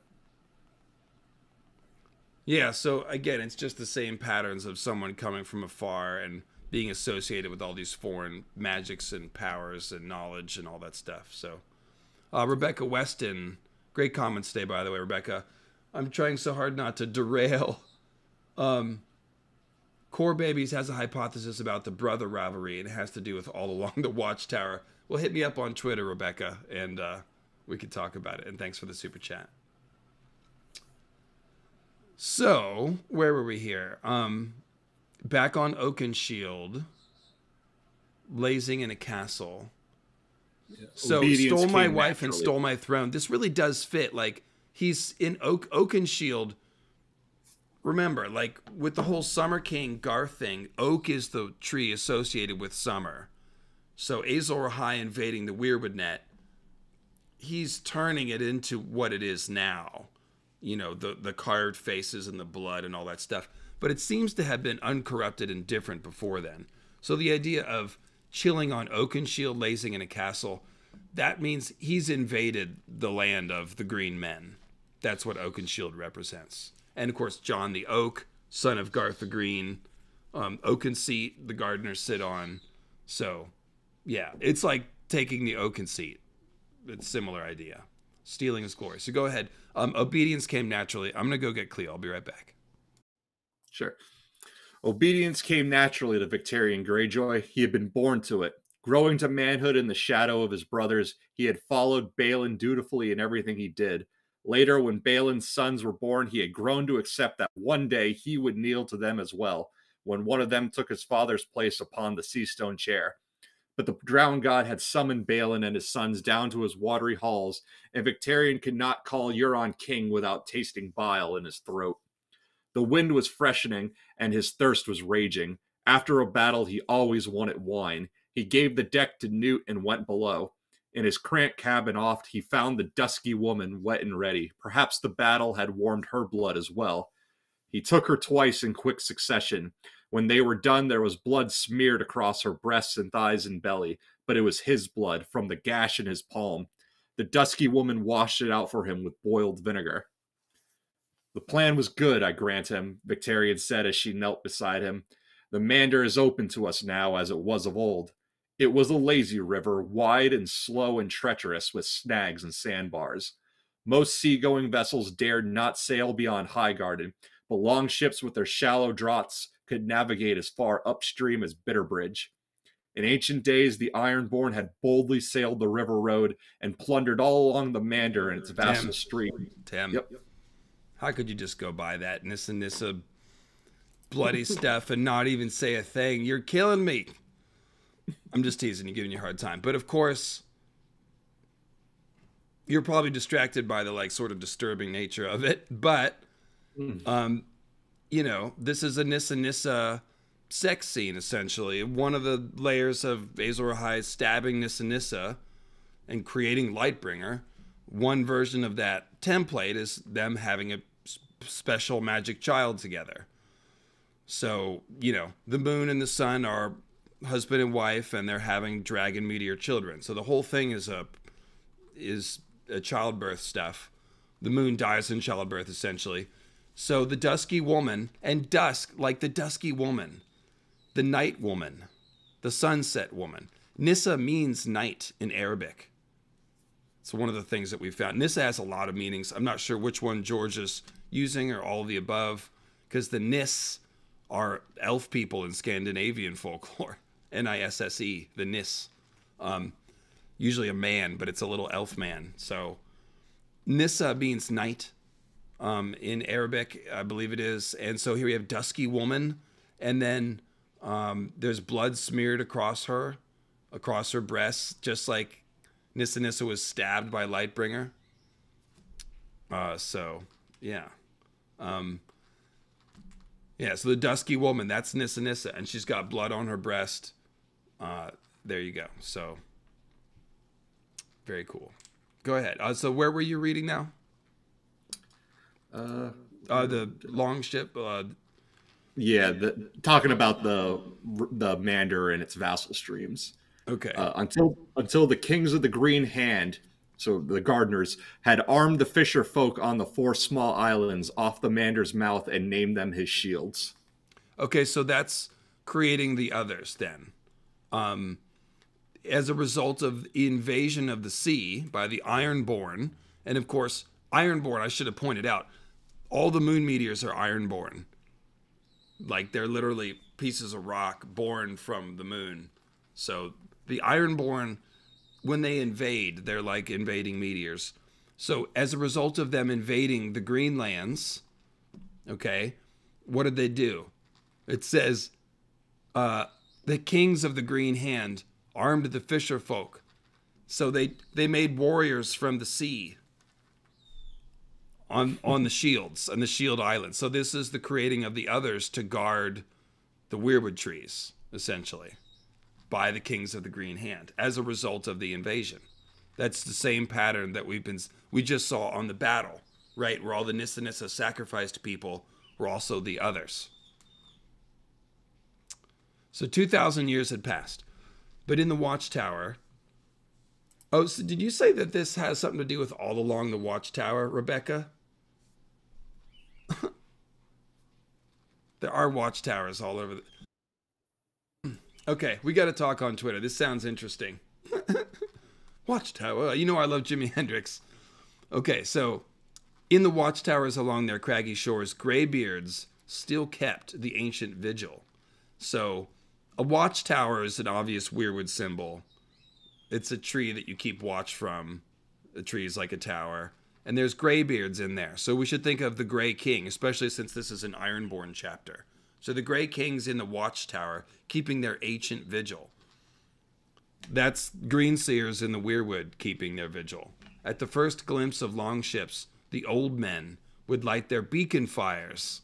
So their watchtowers would turn into burning trees when they're invaded, and the call would leap from hill to hill and island to island. Fear, foes, raiders. When the fisher folk saw the fires burning on high places, they would put their nets and plows aside to take up their swords and axes. Their lords would rush from their castles attended by their knights and men-at-arms. War horns would echo across the waters from green shield to gray shield, oaken shield, south shield, and their longships would come sliding out from moss-covered stone pens along the shores. Oars flashing as they swarmed along the straits to seal the Mander and hound and harry the raiders upriver to their doom. Euron had sent Torald Browntooth and the Red Oarsmen up the Mander with a dozen swift longships, so the lords of the Shield Islands would spill forth in pursuit. By the time his main fleet arrived, only a handful of fighting men remained to defend the isles themselves. The Ironborn had come in on the evening tide, so the glare of the setting sun would keep them hidden from the greybeards in the watchtowers until it was too late. The wind was at their backs, as it had been all the way down from Old Wick. It was whispered about the fleet that Euron's wizard had much and more, hey Melisandre, to do with that. The Crow's Eye appeased the storm god with blood sacrifice. How else would he have dared to sail so far west, instead of following the shoreline as was the custom? So sailing west means he sailed out into the sea, out of sight of shore, which is a completely different navigation. But Euron obviously can navigate the open sea, and maybe using magic as well. So very cool. Yeah. So go ahead. You want to pick up with Ironborn, or do you have comments? Oh, just again, like just more of this cementing the fact that Euron is a storm god. The wind was at their backs. Him having these wizards and seemingly commanding the winds to make this idea happen, because it goes so against the norm of what Victarion and normal sailors would do and what the Iron would normally do in this kind of situation. Like he said, how else would he dare sail so far to the west instead of following the shorelines of the custom? Well, he's doing it because he has the winds on his side and he can make it happen. The Ironborn ran their longships up onto the stony shingles and spilled out into the purple dusk with steel glimmering in their hands. By then the fires were burning in the high places, but few remained to take up arms. Grey Shield, Green Shield, and South Shield fell before the sun came up. Oaken Shield lasted half a day longer, and when the men of the Four Shields broke off their pursuit of Torwald and the Red Oarsmen and turned down river, they found the Iron Fleet waiting at the Mander's mouth. All fell out as Euron said it would, Victarion told the dusky woman as she bound up his hand with linen. So his Mander, it's that word Mander being used. Yeah. What does it mean? Why do I not remember? This has to do with the weird. So command, summon, the mouth of the Mander. Mander means to command, like commander. To summon. So basically, like the mouth of the river. This is like the mouth of the Green Sea is a face. It's a commander. So this is the green hand. It's the Blackgate Weirwood face that talks. That's all we're talking about here is the Weirwood door concept again, the mouth of the Mander. So the Ironborn are waiting there. They have taken over the mouth of the Mander. I think that's essentially what's happened. Let's see, where are we? It all fell out as Victarion. Euron said it would. Victarion told the dusky woman as she bound up his hand with linen. His wizards must have seen it. He had 3 aboard the Silence. Kellen Humble had confided in a whisper. Queer men and terrible they were, but the Crow's Eye had made them slaves. He still needs me to fight his battles, though, Victarion insisted. Wizards may be well and good, but blood and steel win wars.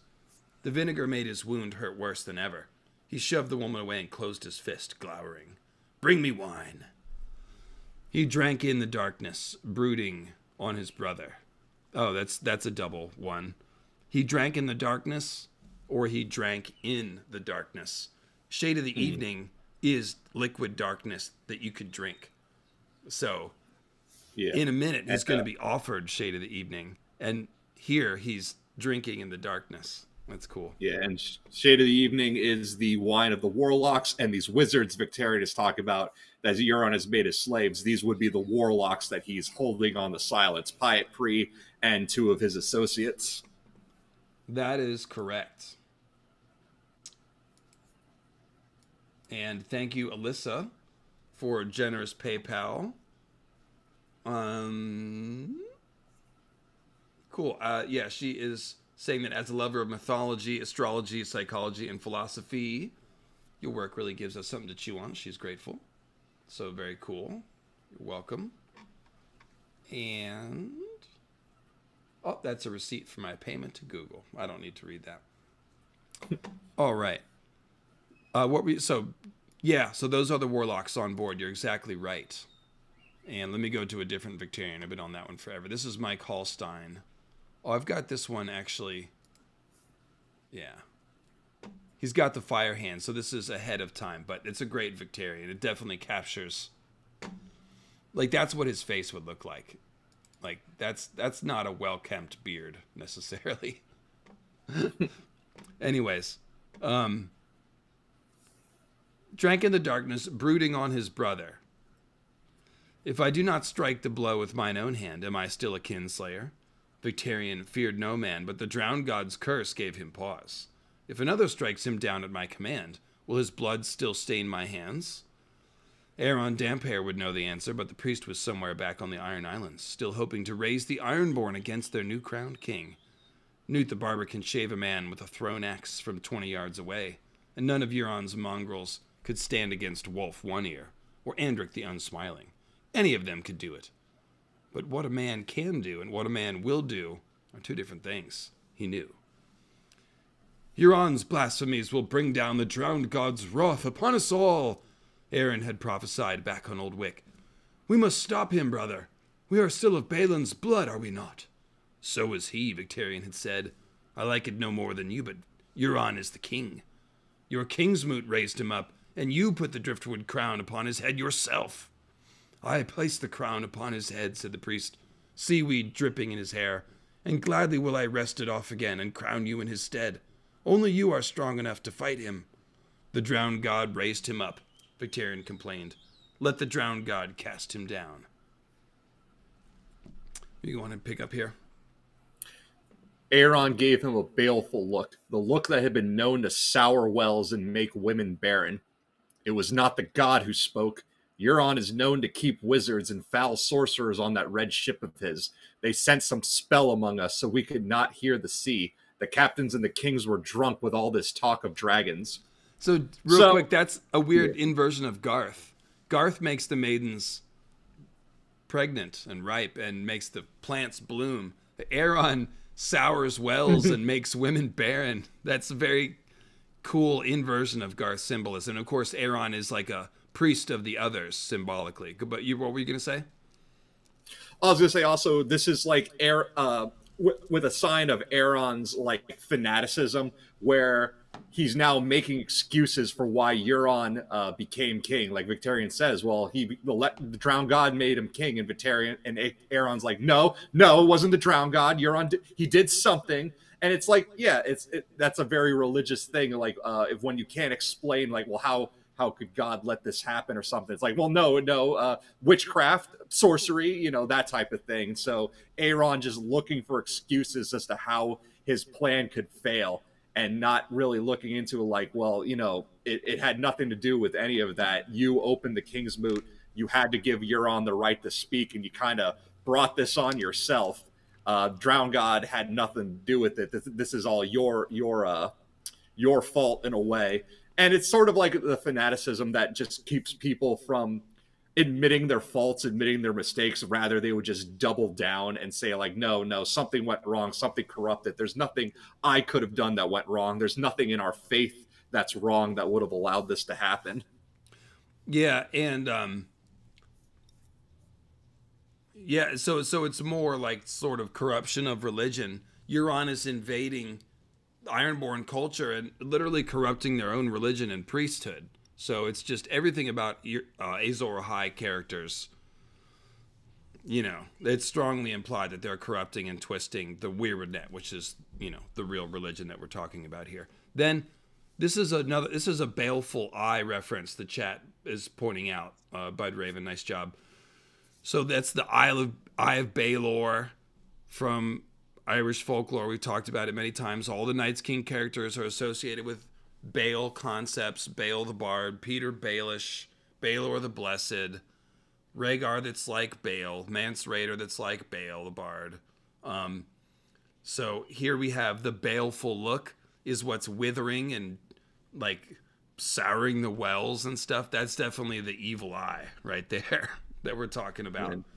And that's what Euron's eye is, the evil eye. You know, it's the corrupting eye. Go ahead. Yeah. Oh, and Carl's bringing up Baal Moloch, the bull god of child sacrifice. So that's lending me more Taurus credence. The red star eye is Taurus's eye. And again, back to the no godless man speech. What is Euron specifically mentioned? Goats, bulls, and children. And this is again goats, bulls, the goat Capricorn, the bull Taurus, and Virgo, the Virgin Maiden, who are the earth signs that all correspond in these occultations. Real quick, Guilty Undertaker's mentioning Baelor Breakspear. All around nice guy. Hard to see as a Night's King figure, but we see the symbolism. First of all, Night's King could be misunderstood to some extent. That's one thing. Second thing, Baelor Breakspear, he wears somebody else's black armor. And that is probably another instance of Night King wearing Jon's body like a skin suit. Remember, Lord of Bones claims Corn's bones and then wears Mance Rayder's body via a glamour. And this is the repeated pattern of Night's King figure being trapped in the reread net but looking for a body to inhabit. So that could be another instance of that. We're gonna do Duncan Egg reread, so we'll go back and look at that. But we'll have to see what Baelor Breakspear does. I'm sure it's Night King associated, but he does wear somebody else's black armor to go into the fight. So that is like stealing a body to use as a skin suit. Yeah, he wears Valar's armor. Oh, Valar, Valar, like Valor. You know, like the last heroes. Heroic, right? It's full of valor. So. Interesting. We'll take that on a different day. Okay, so the captains and the kings were drunk with all this talk of dragons. So drunk and toxic. Yeah, I'm not sure what. Okay, well, drunk and fearful of that horn. You heard the sound it made. It makes no matter. Euron is our king. Not mine, the priest declared. The drowned god helps bold men, not those who cower below their decks when the storm is rising. If you will not bestir yourself to remove the crow's eye from the seastone chair, I must take the task upon myself. How? You have no ships, no swords. I have my voice, the priest replied, and the god is with me. Mine is the strength of the sea, a strength the crow's eye cannot hope to withstand. The waves may break upon the mountain, yet they still come, wave upon wave, and in the end only pebbles remain where once the mountain stood. So you can turn a moon mountain into a bunch of pebbles, guys. And soon even the pebbles are swept away to be ground beneath the sea for all eternity. Pebbles? Victarion grumbled. You are mad if you think to bring the crow's eye down with talk of waves and pebbles. The Ironborn shall be the waves. Remember, I just said, the idea of Ironborn is like a meteor shower. Okay? Shower, as in... It's like rain, but they're meteors. So waves, the waves shall be the Ironborn. That's waves of meteors. Not the great and lordly, but the simple folk, tillers of the soil and fishers of the sea. The captains and the kings raised Euron up, but the common folk shall tear him down. I shall go to Great Wick, to Harlaw, to Orkmont, to Pike itself. In every town and village shall my words be heard. No godless man may sit the seastone chair. Oh, that reminds me. Yeah, I have it on my Instagram. Somebody drew the three-eyed seagull, Tim. Yeah, I shared it on Twitter. Yeah, I'll go to my Instagram page, and that's where I know I have it. Yeah, here it is.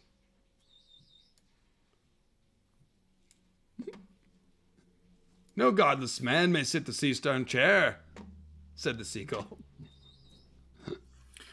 So But one thing Aaron's doing here is That's okay, it cucumber, kind of by the way. Go ahead. Sorry. it kind of when he says he's going to go and preach to the small folk. It's almost like the shepherd in a way from Fire and Blood. And I know in the description, when we get a description of Euron, even though they describe him as having black hair and he is the youngest living brother, in my mind's eye, I can't not picture him as like this spindly old man with gray hair. So in my mind's eye, he always looks more like the shepherd. I can't picture him young with black hair. I picture him actually looking much older than his brothers are. So and me saying that and then this, like, yeah, it's a lot of shepherd imagery in my opinion. Yeah, he's definitely fucking nuts. There's no doubt about that. Yeah, and I agree. And the shepherd is also against the dragons. So is Euron. You know, Euron is the dragon lord, wannabe dragon lord here. So it's also Garston Whitebeard. He was the one who, after the bad brother killed all his opponents at the King's Moot, Garston Whitebeard, who's like this old Galen Whitestaff, you mean? Oh, Whitestaff, yeah. He's the one who just kind of Whitebeard. That's different. I'm getting so many names that make you remember, but still, he's the one who kind of just went around, just kind of hitting people with his beating stick. And I've always kind of pictured Euron as being like the second coming of him, and doing the same thing. Like, this is a false king. We need to cast him down. I need to get the small folk to do it, and I'm going to use my power of preach and prayer to do it. We'll see. We'll see. Spoiler alert. He did not, in the end, start a rebellion. Let's see. He shook his shaggy head and stalked back out into the night. When the sun came up the next day, Euron had vanished from Old Wick. Even his drowned men knew not where. They said Crow's Eye only laughed when he was told. Yeah. But though the priest was gone, his dire warnings lingered. Victarion found himself remembering Baelor Blacktide's words as well. So Baelor Blacktide, I just said Bael is a Night King name. Baelor Blacktide. The black tide is the tide of darkness and the waves of darkness in the sky, waves of bleeding stars. And, of course, Baelor Blacktide has a sable cloak, black cloak, that Euron steals from him. So Waymar also has the black cloak. He becomes a symbolic Night King at the end of that prologue chapter. So the black cloak, important Night King figure. Of course, he was a Night's Watchman too, but it's mainly a symbol of the darkness, just like Euron's black sail. So, yeah, Baelor Blacktide. Yeah, that's what that's about. Oh, sorry. Remembering Baelor Blacktide's words. Balin was mad, Euron is madder, and Euron is maddest of them all. So, different kinds of mad. Balin is like obsessed and hubristic and stubborn. Euron is religious zealot mad, and Euron is like psychopathic and has like delusions of grandeur or something like that. Like, he's somebody that's taken too much acid and just doesn't have that line of what's real and what's not real solid, you know? He's a sociopath. Yeah. He's a few things. Psychoanalyzing Euron, it's almost hard to do, but he's trying to transcend humanity. And for him, that means, you know, killing any things that we would identify as human traits, like empathy or whatever. Okay, so maddest of them all. Go ahead. The young lord had tried to sail. He tried to sail home after the King's Moot, refusing to accept Euron as his liege, but the Iron Fleet had closed the bay. The habit of obedience was rooted deep in Victarion Greyjoy, and Euron wore the driftwood crown. Nightflyer was seized, Lord Blacktide delivered to the king in chains. Euron's mutes and mongrels had him cut into 7 parts to feed the 7 Greenland gods he worshipped. As a result for his leal service, the new crowned king had given Victarion the dusky woman, taken off some slaver bound for release. I want none of your leavings, he had told his brother scornfully, But when the crow's eye said that the woman would be killed unless he took her, he had weakened. So there's like that, again, that little bit of empathy that Victarion has. And he saw the Dusky Woman and more than likely saw the wife that he had murdered in that moment. And that's why he falters and says, okay, fine, I'll take her. Because he doesn't want her. Not if you're going to kill her. Her tongue had been... Also, being fed to the Green Lands. So the Black Tide, where does it flood? The Green Lands. Like, the Green Lands are flooded with darkness. And who did it? Euron. So, go ahead. And also, this is the second Lord now that Euron has had, Iron Island Lord that Euron's had killed since coming home, because this is after he's also killed Lord Botley, drowning him in a cask of seawater. So he's just the new king of the Iron Island is pretty good at taking care of his own lords at this point. He had weakened. Her tongue had been torn out, but elsewise she was undamaged and beautiful besides, with skin as brown as oiled teak. Yet sometimes when he looked at her, he found himself remembering the first woman his brother had given him to make a man of him. Victarion wanted to use the Dusky Woman once again, but found himself unable. Fetch me another skin of wine, he told her, then get out. When she returned with a skin of sour red, the captain took it up on deck where he could breathe the clean sea air. He drank half the skin and poured the rest into the sea for all the men who died. Got pouring one out for the homies. Love that. Living in a gangster's paradise. Yeah, that's big. And a skin of sour red, it also seems a bit like blood drinking. Blood kind of has like that metallic taste to it. So sour red. Red wine is always blood. And we're pouring it into the sea. That's just more the same idea. Like, it's sacrificing into, literally feeding the weirwood's blood. Just like when Bran can taste the blood that's shed to the weirwood. So that's what's going on. Dusky Woman, obviously Nissa. The tongue torn out, silencing is an important symbolism. We see it with Stoneheart. We see it with Thistle. It's a very common symbol. It's going into the weirwood symbol because it gives you the bloody mouth and the weirwoods are silent. But it also has to do with like Nissa's agency being taken from her, which she seems to get back as Night's Queen potentially. Or just as the Hangwoman, if we're talking about the Red Comet coming back and killing people. So Victarion has the Dusky Woman with him.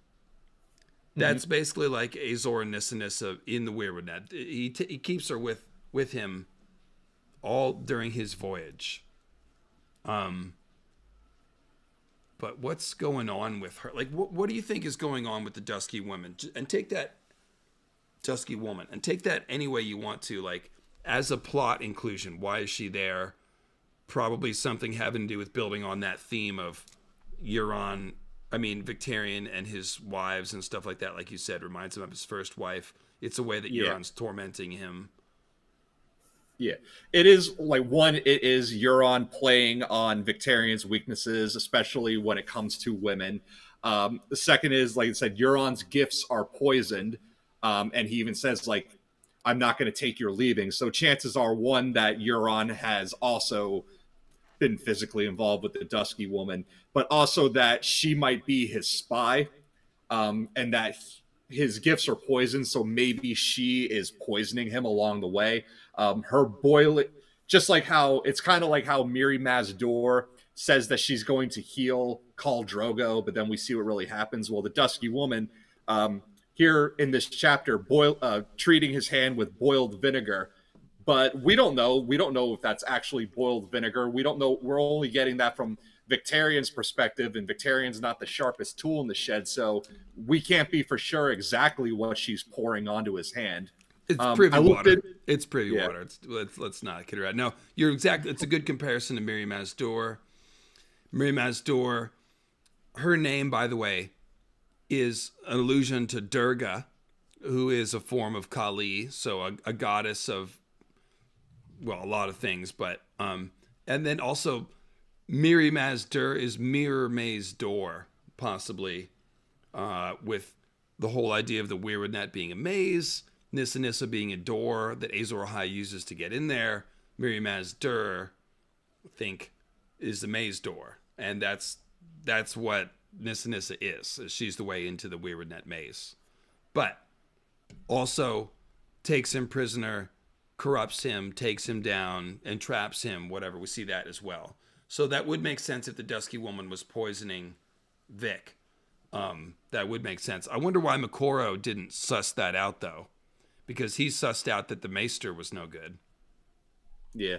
Well, I did read a theory where someone had suggested because when Makoro shows up and the Dusky Woman hisses at him, there was a theory that Makoro probably might have done the same thing Miri Mazdor did and used the Dusky Woman in the sacrifice. So the idea is that Victarion has been having sex with the Dusky Woman every chance he gets, that he might have impregnated her along the way.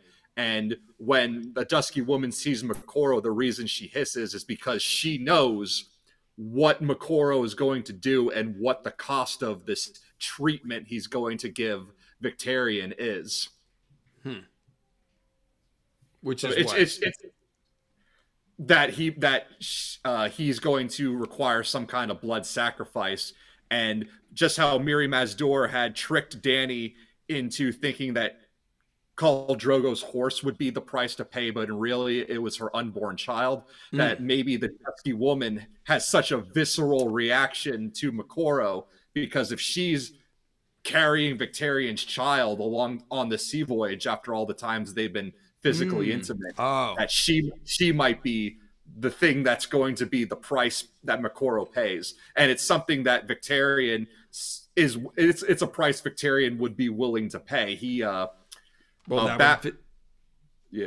Go ahead. A bastard son to save himself. And then especially too, after the surgery happens, again, the change in perspective, how it no longer seems like Victarion's even the one in control.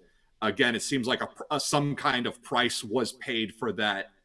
And whether it be an unborn child of Victarion or Victarion's own sense of self with that perspective shift, maybe the Dusky Woman knew it's like, yo, I can't talk, so I can't tell you, but you're going to be paying a humongous price for this surgery he's about to give you. And of course, Nissa is sacrificed by Azor Ahai so he can gain power and magic. That's the whole point of why he's a bad guy and why we have to reinterpret that story. So if Makoro, the Red Priest, is like, yeah, Vic, we got to take your Nissa Dusky Woman figure and use her as a sacrifice in order to really get good magic going here, that would just be very according to pattern. So that makes a lot of sense. Because once after Makoro and Victarion go to Victarion's room and the door is closed, we hear the singing and the wailing and the monkey shrieking. But before that all happens, we don't know what words were exchanged between them behind closed doors. And then again, when Victarion emerges, when the door opens back up and Victarion steps out, again, we have this sudden shift in our point of view, the way the rest of the chapter is written.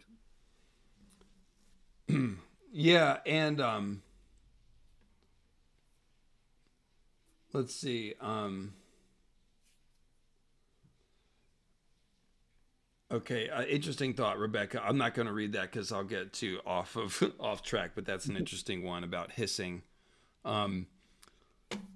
Yeah, Nissa and hissing. Of course, all that screaming is Nissa's scream. We've seen the screaming in the battle, and the screaming during that hand thing will be the same symbol. The monkeys leaping off the boat might be the moon meteors leaping off the moon, actually, now that I think about it. That's pretty funny. Or the children of the forest being driven out, the Greenseers being driven out of the Weirwood Net. Same idea, but yeah. Okay, so because that really is the same. Like Azor Ahai invades the moon meteors get kicked out, and so that's the template for the others as well. Okay, so the Iron Victory lingered for hours off the mouth of the Mander. As the greater part of the Iron Fleet got underway for Oakenshield, Victarion kept Grief, Lord Dagon, Ironwind, and Maiden's Bane around him as a rearguard. They pulled survivors from the seas and watched Hard Hand sink slowly, dragged under by the wreck that she had rammed. The ship's names always have meaning. Grief, Lord Dagon, Iron Wind, Maiden's Bane. Iron Wind is more meteor storm talk, obviously. Maiden's Bane, you know, Nissa Nissa is the maiden. Hard Hand, that's the hand of a wight, but, you know, dragged under by the wreck that she had rammed. I'm not sure what that means. By the time she had vanished beneath the waters, Victarion had the count he'd asked for. He had lost 6 ships and captured 8 and 30. It will serve, he told Newt. To the oars. We return to Lord Hewitt's town. Go ahead. If you would. His oarsmen bent their backs toward Oakenshield, and the Iron Captain went below decks once again.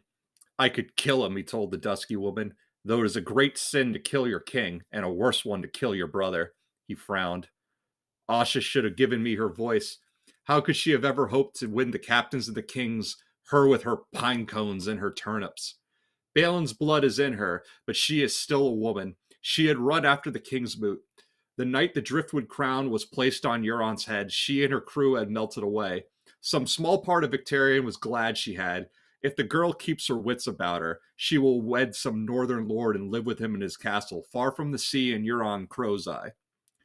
Oh, I want that one point here. So, like, this hymn, Asha with her pine cones and her turnips, and even going back to his last conversation with Euron, it really just goes to show, like, symbolism and metaphor is not Victarion's forte. He is a very literal person. You're mute.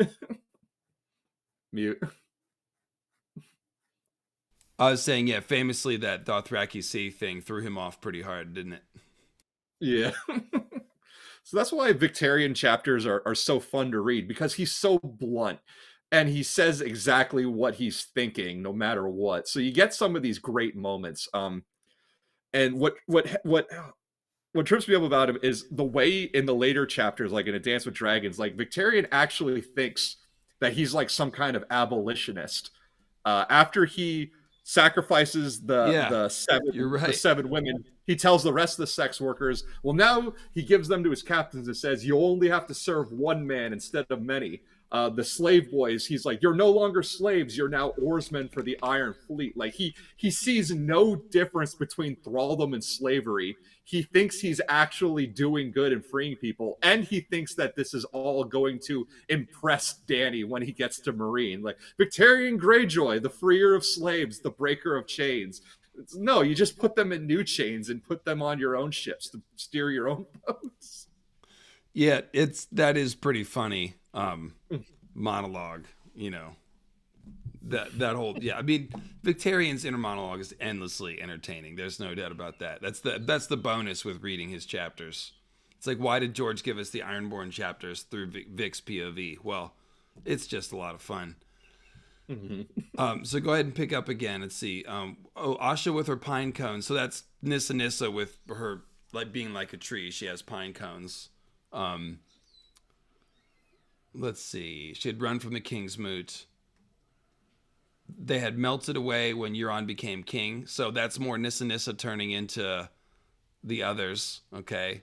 Nissa Nissa's men, her crew, those would be other green men. So they melted away. They turned into the others when a crown was placed on Euron's head. Some small part of Vic was glad. If the girl keeps her wits about her, she will wed some northern lord and live with him in his castle, far from the sea and Euron Crow's Eye. So yeah, Nissa should go really wed like a Stark or something, you know, like a northern lord, maybe like Night's King, you know, who might be a Stark. Anyway, Lord Hewitt's town, Lord Captain, a crewman called. Victarion rose. The wine had dulled the throbbing in his hand. Perhaps he would have Hewitt's maester look at it, if the man had not been killed. He returned to deck as they came around a headland. The way Lord Hewitt's castle sat above the harbor reminded him of Lordsport, though this town was twice as big. A score of longships prowled the waters beyond the port, the golden kraken writhing on their sails. Hundreds more were beached along the shingles and drawn up to the piers that lined the harbor. At a stone quay stood 3 great cogs and a dozen smaller ones, taking on plunder and provisions. Victarion gave orders for the Iron Victory to drop anchor. Boy, all those boat words just put my brain to sleep. I can't, that was hard to read. Something about quays and piers and the quay, not the quay, the quay, the stone quay. I said it again. I said quay. That's the quay. A stone quay stood 3 great cogs. There's boats and stuff, guys. I see a ship in the harbor. That's all. That's all I could say about that. How many synonym buns can we fit in this oven? The town seemed strangely still as they approached. Most of the shops and houses had been looted, as their smashed doors and broken shutters testified, but only the sept had been put to the torch. The streets were strewn with corpses, each with a small flock of carrion crows in attendance. That's interesting. Corpses with crows in attendance? That sounds like some sort of Night's Watch battle. A gang of sullen survivors moved amongst them, chasing off the blackbirds and tossing the dead into the back of a wagon for burial. The notion filled Victarion with disgust. No true son of the sea would want to rot beneath the ground. How would he ever find the drowned god's watery halls to drink and feast for all eternity? Existential questions of the Ironborn. Go ahead with the silence. The silence was amongst the ships they passed. Victarion's gaze was drawn to the iron figurehead at her prow, the mouthless maiden with the wind-blown hair and outstretched arm. Her mother-of-pearl eyes seemed to follow him. She had a mouth like any other woman, till the crow's eye sewed it shut. As they neared the shore, he noticed a line of women and children herded up onto the deck of one of the great cogs. Some had their hands bound behind their backs, and all wore loops of hempen rope about their necks. Who are they? He asked the men who helped tie up their boat. Widows and orphans. They're to be sold as slaves. Sold? There were no slaves in the Iron Islands, only thralls. A thrall was bound to service, but he was not chattel. His children were born free, so long as they were given to the drowned god. And thralls were never bought nor sold for gold. A man paid the iron price for thralls, or else had none. They should be thralls, or salt wives, Victarion complained. It's by the king's decree, the man said. The strong have always taken from the weak, said Newt the barber. Thralls or slaves, it makes no matter. Their men cannot defend them, so now they are ours to do with as we will. It is not the old way, he might have said, but there was no time. His victory had preceded him, and men were gathering round to offer congratulations. Victarion let them fawn until one began to praise Euron's daring. It is daring to steal. I just want to point out, it is not the old way. This is more clues that Azor Ahai has changed the Weirwoods, the Greenseer magic. Everything was different before him. You know, we see that with the Azor Ahai figure. So Euron getting rid of the old way, defiling the old religions and customs, superseding them. That's what we're talking about with the Weirwood net. Azor Ahai set it on fire, modified it, etc., etc. I think the face carving is not original. I think that's an Azor Ahai thing, post Long Night and not before. So, like that little bit there. Go ahead. It is not the old way. It is daring to sail out of sight of land, so no word of our coming could reach these islands before us, he growled. But crossing half the world to hunt for dragons, that is something else. He did not wait for a reply, but shouldered through the press and on up to the keep. Lord Hewitt's castle was small but strong, with thick walls and studded oaken gates that evoked his house's ancient arms. An oak escutcheon studded with iron upon a field of undie blue and white. But it was the kraken of House Greyjoy that flew atop his green-roofed towers now, and they found the great gates burned and broken. On the ramparts walked Ironborn with spears and axes, and some of Euron's mongrels, too. In the yard, Victarion came on Gorold Goodbrother and Old Drum, speaking quietly with Roderick Harlaw. Newt the barber gave a hoot at the sight of them. "Reader," he called out, "why is your face so long? Your misgivings were for naught. The day is ours, and ours the prize." Lord Roderick's mouth puckered. "These rocks, you mean? All four together wouldn't make Harlaw. We have won some stones and trees and trinkets, an enmity of House Tyrell." "The roses?" Newt laughed. "What rose can harm the krakens of the deep? We have taken their shields from them and smashed them all to pieces. Who will protect them now?" "Highgarden," replied the reader. "Soon enough all the power of the Reach will be marshaled against us, barber, and then you may learn that some roses have steel thorns." Drum nodded, one hand on the hilt of his red rein. Lord Tarley bears the great sword Heartsbane, forged of Valyrian steel, and his is always in Lord Tyrell's van. Victarion's hunger flared. Let him come. I will take his sword for mine own, as for your own forebear took Red Rain. Let them all come, and bring the Lannisters as well. A lion may be fierce enough on land, but at sea the Krakens rule supreme. He would give half his teeth for the chance to try his axe against the Kingslayer or the Knight of Flowers. That was the sort of battle that he understood. The Kinslayer was accursed in the eyes of gods and men, but the warrior was honored and revered. Okay, so this I want to talk about, because this is it's actually a Tony Teflon theory, and it's one that I really, really like. And it's the idea that Victarion, he's looking to cross like a big name off his list. Now, Selmy, that, or Lord Serry that he killed, that he threw over the edge, like, that's not a big name. That's not a name the singers are going to sing and remember. But to kill or to fight and kill someone like Jaime Lannister, that's a name. That's something's gonna people are gonna remember that, and they're gonna remember the man who killed him. And there's this scene later on in Sir Barristan, who's also a big name. Sir Barristan has this internal monologue when he's fighting it's the one Marine pit fighter, and he has this internal monologue about the difference between fighting a man in armor versus fighting a man without. So this is a man without armor, but Victarion is always in armor. And so the idea is that Barristan is actually going to be killed by Victarion, because Victarion is looking to cross a huge name off of his list, something that he'll be remembered for. So yeah, that's just a Tony Teflon theory, and I want to give credit to him because I like the idea. I think that I could see that being Barristan's end, and because once all these characters that are on the way to Marine get there, I feel like it's going to be such a huge hodgepodge. It's going to become time to start culling some of these POV chapters. Otherwise, you're going to have too many characters in one place, and that's how I can see Barristan exiting the story that way. Well, my whole thing is that I'm requesting from George a little bit of, I need at least one scene with Barristan, Tyrion, and Victarion talking on their 3 different levels of intelligence. Like, I need one scene with those 3 together, and then we can start killing people off. But that's an interesting theory, and shout out to Tony Teflon, of course, if you don't know. Most people know, but check out Teflon TV. So I just going back to the shields, the weirwood, like I said, weirwoods are a door and a barrier, so they're also a shield. So we've got all these shields being smashed in this chapter. The shield islands themselves have been taken over. So that's more like, especially when we talk about the mouth of the Mander and all this entrance to the weirwood and that stuff. Think of the Night Fort and the Black Gate here. For sure. Like, the barrier itself is being taken over. Night's King reigned on the wall at the Night Fort.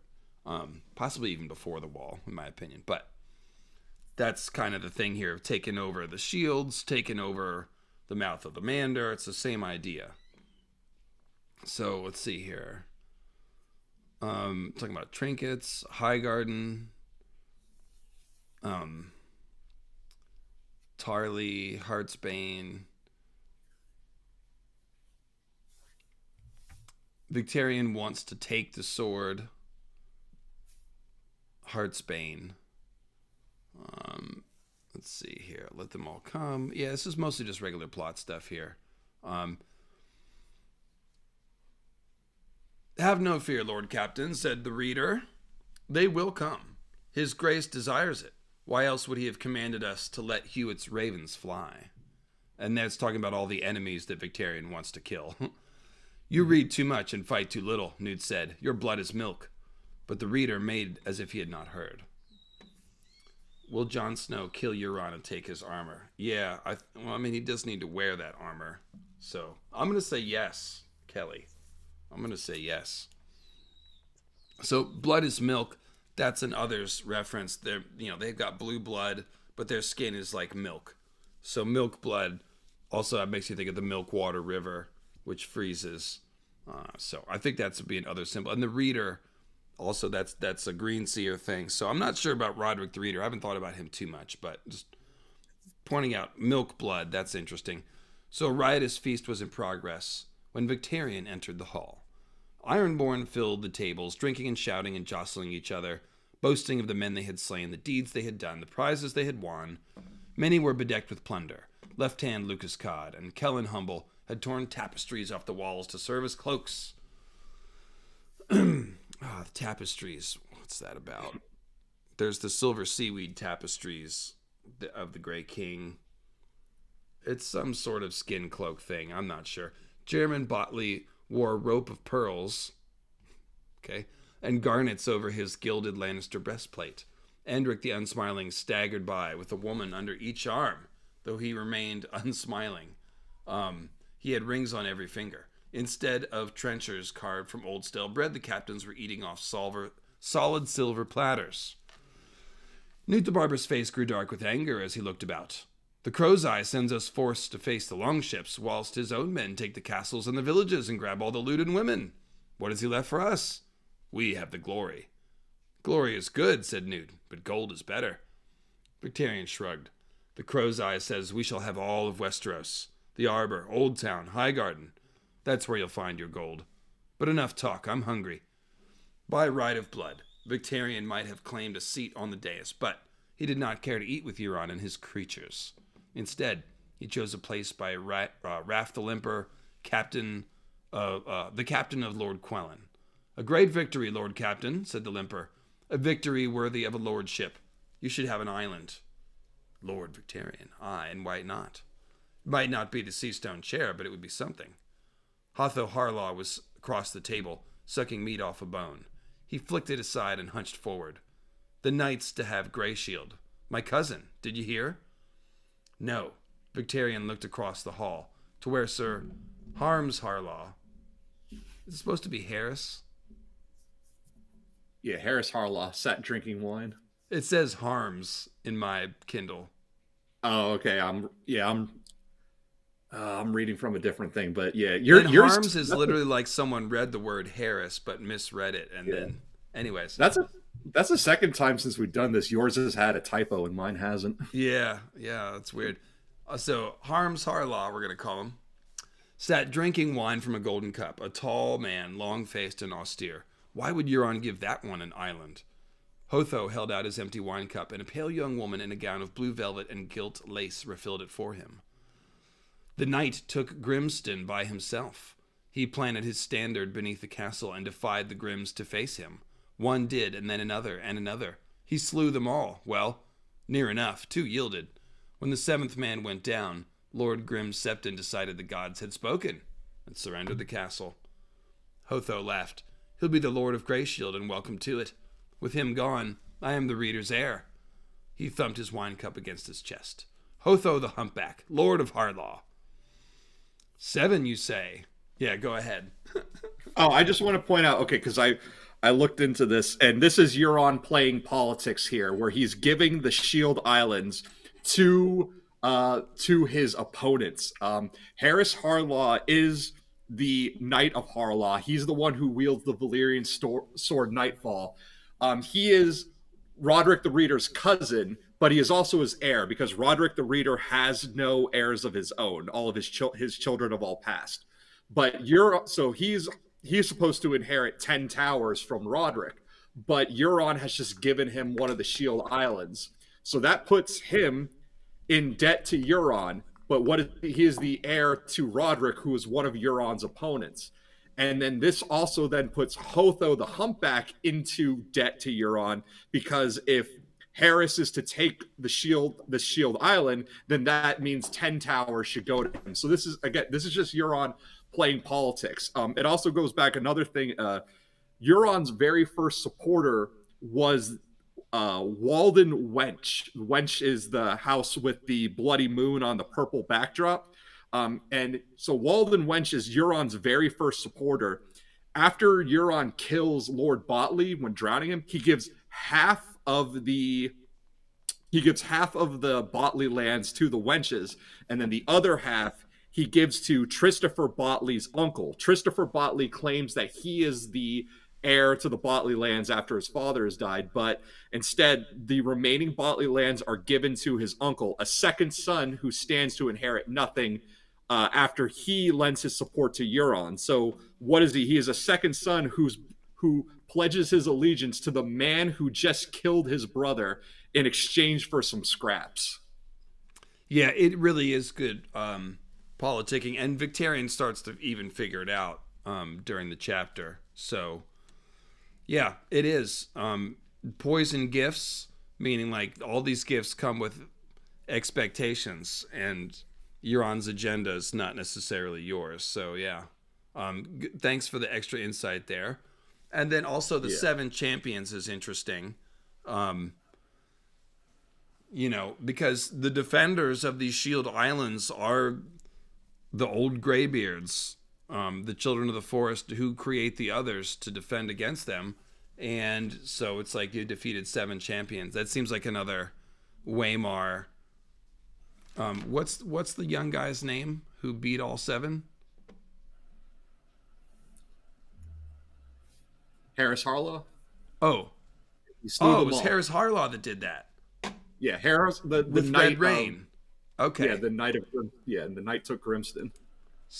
And Harris Harlaw is he's the Knight of Grey Garden in the Iron Islands, because he's from a cadet branch of House Harlaw. The main branch is Roderick the Reader and 10 Towers, and then the cadet branch has Grey Garden.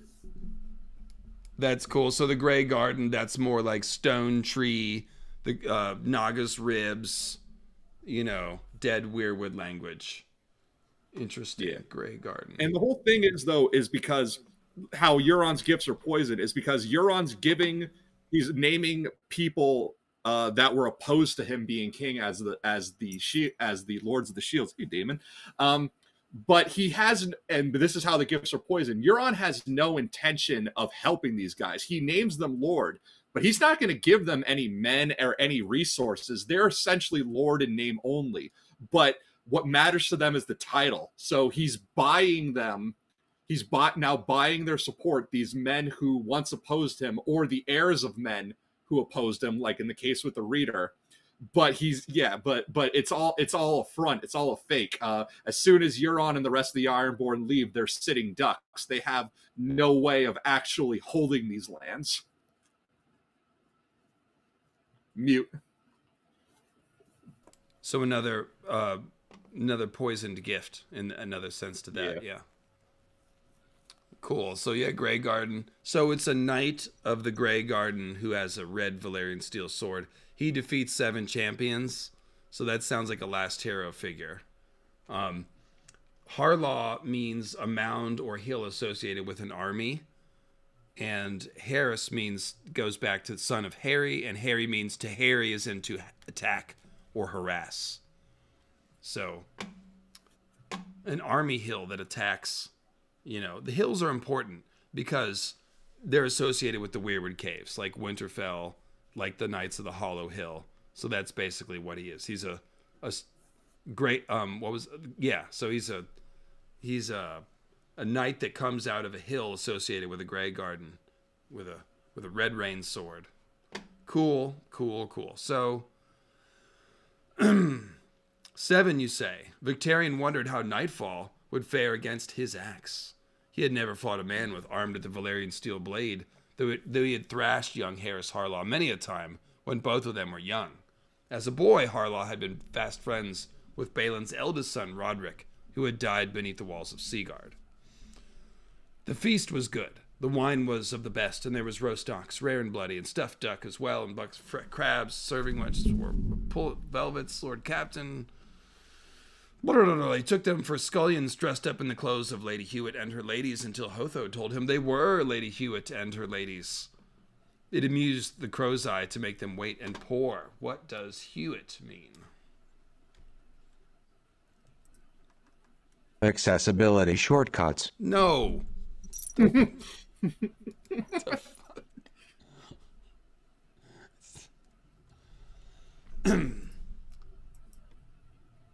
Intellect.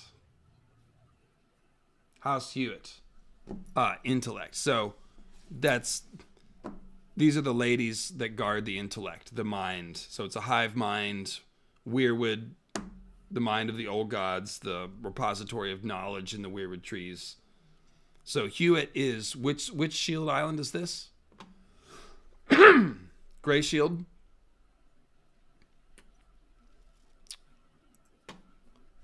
Yeah, and notice also that Harris Harlaw, the Knight of Grey Garden, is now going to be the Lord of Grey Shield.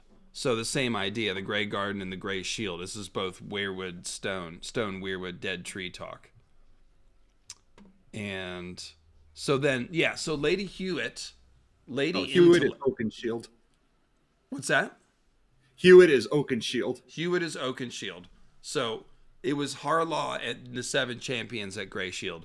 So Hewitt is Oakenshield, right? So these are the ladies of the oak tree that guard the, you know, they're intellect ladies. They're wise ladies, I guess you might say. It's probably the best. Like Norns, like the Children of the Forest are wise old. What does Brand say? The wise little people. So they shouldn't be called children. They're more like wise little people, or I don't know what he said, but yeah, something like that. Also, hew is to cut down. Right, so that brings us back to the cutting down trees. Hew it. So to cut it, hew it. That's cool. So, Oakenshield represents a tree that's cut down as Azor Ahai's army invades. And then we see the maidens they're turned into slaves. They're put in bondage, essentially. There were 8 of them. Her ladyship herself, still handsome, though grown somewhat stout, and 7 younger women, aged from 25 to 10, her daughters and good daughters. So there's your 7 maidens again, probably. Lord Hewitt himself sat in his accustomed place under the dais, dressed in all his heraldic finery. His arms and legs had been tied to the chair, and a huge white radish shoved between his teeth so he could not speak, though he could see and hear. The crow's eye had claimed a place of honor at his lordship's right hand. A pretty buxom girl of 17 or 18 was in his lap, barefoot and disheveled, her arms around his neck. "Who is that?" Victarion asked the men around him. "His lordship's bastard daughter," laughed Hotho. Before Euron took the castle, she was made to wait at table on the rest and take her own meals with the servants. Euron put his blue lips to her throat, and the girl giggled and whispered something in his ear. Oh, we need the lusty Euron artwork. Where is it? We're not quite to the scene yet, but let's get everyone's blood pumping. But that's more Euron vampire imagery, putting his blue lips to her throat, and then it's like she's like mesmerized, like she becomes a familiar. Yeah, a vampire's servant would be a familiar. Yes, you're right. It is very vampiric, and the others are very vampiric. They're, remember, the Undying, who represent the others, they're cold blue shadows. They're biting and sucking at Dany as well, vampire style. So, yes, there's a lot of vampire symbolism with the others. So you're on. Okay, girl giggled. Smiling, he kissed her throat again. Her white skin was covered with red marks where his mouth had been. They made a rosy necklace about her neck and shoulders. So we've got dappling. We've got the red necklace, just like we saw with Corrin's throat. It was a necklace of red rubies, red ruby tears. So we got a rosy necklace here. Also, this ties back into all the people of the Rose from Serry that were playing the Weirwood Anisinissa role. Here we have this maiden, been taken by Euron, and she has a rosy necklace. So, and by the way, this also has to do with that prologue chapter of Feast with Pate lusting after Rosie. I'll break that down one time. That's a great chapter. But okay, so another whisper in her ear, and this time the crow's eye laughed out loud in his ear, then slammed his wine cup down for silence. "Good ladies," he called out to his highborn serving women, "Philia is concerned for your fine gowns. She would not have them stained with grease and wine and dirty groping fingers, since I have promised that she may choose her own clothes from your wardrobes after the feast. So, you had best disrobe." A roar of laughter. I should let you read. I've been reading. Go ahead. Come here, Greg. Okay. A roar of laughter washed over the great hall, and Lord Hewitt's face turned so red that Victarion thought his head might burst. The women had no choice but to obey. The youngest one cried a little, but her mother comforted her and helped undo the laces down her back. Afterward, they continued to serve as before, moving along the tables with flagons full of wine to each empty cup, only now they did so naked. He shames Hewitt as he once shamed me, the captain thought, remembering how his wife had sobbed as he was beating her. The men of the Four Shields oft married one another, he knew, just as the Ironborn did. One of these naked serving wenches might well be Sir Talbot Serry's wife. It was one thing to kill a foe, another to dishonor him. Victarion made a fist. His hand was bloody where his wound had soaked through the linen. So if Victarion is the meteor and his hand is bloody, so here we have is more red comet imagery. On the dais, Euron pushed aside his slattered... and what does he constantly think about? Smashing Euron's face with his mailed fist, and Euron is the moon. So yeah, there it is. Yeah, and again, and that is why Euron psychologically abuses Victarion rather than actually physically fights him. Victarion would mess him up given the chance, so Euron has to abuse him in other ways. Steel won't protect him. So on the dais, Euron pushed aside his slattern and climbed upon the table. The captains began to bang their cups and stamp their feet upon the floor. Euron, they shouted. Euron, Euron, Euron. It was Kingsmoot come again. I swore to give you Westeros, the crows, I said, when the tumult died away. And here is your first taste. A morsel, nothing more, but we shall feast before the fall of night. The torches along the walls were burning bright, and so was he, blue lips, blue eye, and all. What the kraken grasps does not loose. These isles were once ours, and now they are again, but we need strong men to hold them. So rise, Sir Harris Harlaw, Lord of Greyshield. The knight stood, one hand upon Nightfall's moonstone pommel. Rise, Andric the Unsmiling, Lord of Southshield. Andric shoved away his women and lurched to his feet like a mountain rising sudden from the sea.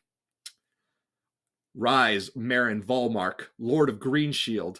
A beardless boy of 6 and 10 years, Volmark stood hesitantly, looking like the Lord of Rabbits. And rise, Newt the Barber, Lord of Oakenshield. Newt's eyes grew wary, as if he feared he was the butt of some cruel jape.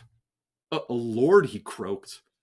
Victarion had expected the Crow's Eye to give the lordships to his own creatures, Stonehand and the Red Oarsman and Left Hand Lucas Cod.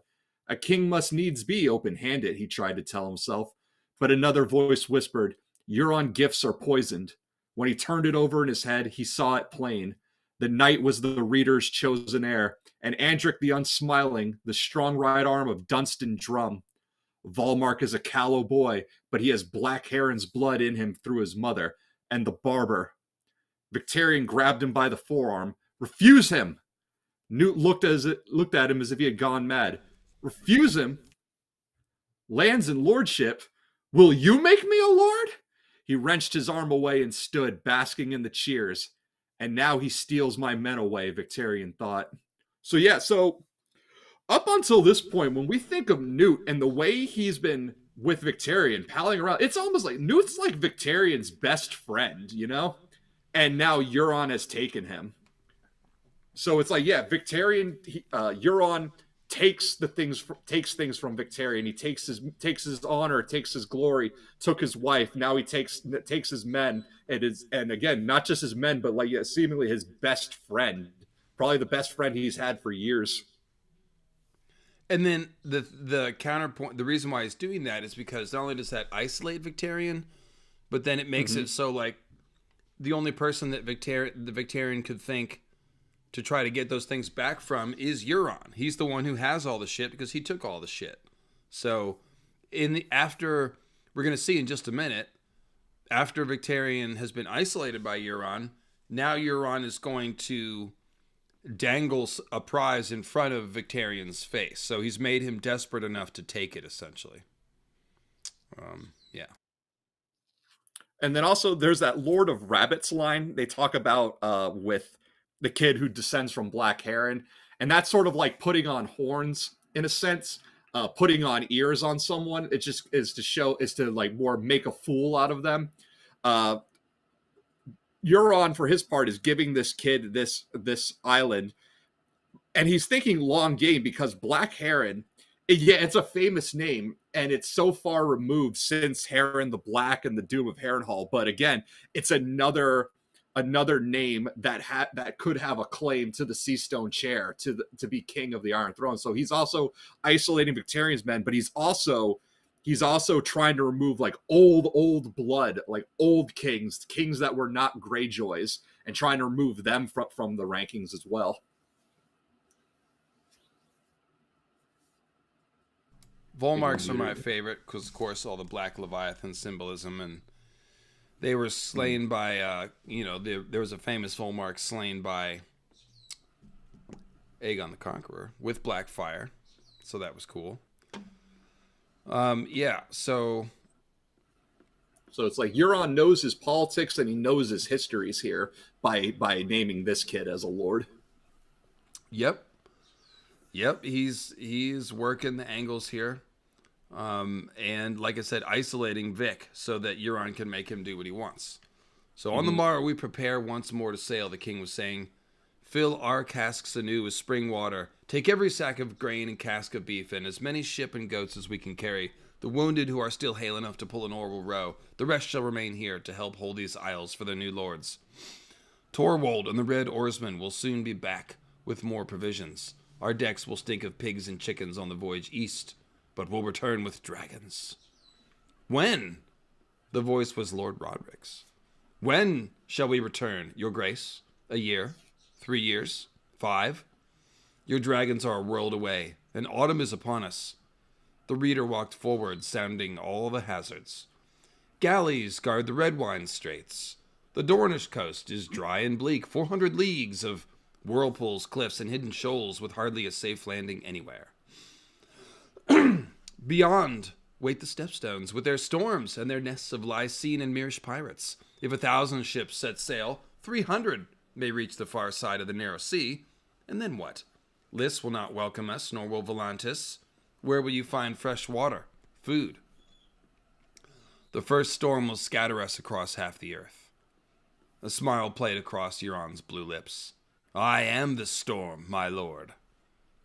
You can't comment on that. You're not allowed. The first storm and the last. I have taken the silence on longer voyages than this, and one far more hazardous. Have you forgotten? I've sailed the smoking sea and seen Valyria. Every man knew the doom still ruled Valyria. The very sea there boiled and smoked. Okay, Tim, fine. Yeah. My points make themselves. All like right. All my theories that I've been forcing into here, now they're all lining up. Well, yeah, we knew this line was coming. Yeah, he is the storm. And it's almost like saying I'm the devil in the context of Ironborn culture. So it's quite the thing to say. Every man knew the doom still ruled Valyria. The very sea boiled smoke. The land was overrun with demons. It was said that any sailor who so much glimpsed the fiery mountains of Valyria rising above the waves would soon die a dreadful death. Yet the crow's eye had been there and returned. Have you? The reader asked, so softly. Euron's blue smile vanished. Reader, he said into the quiet, you would do well to keep your nose in your books.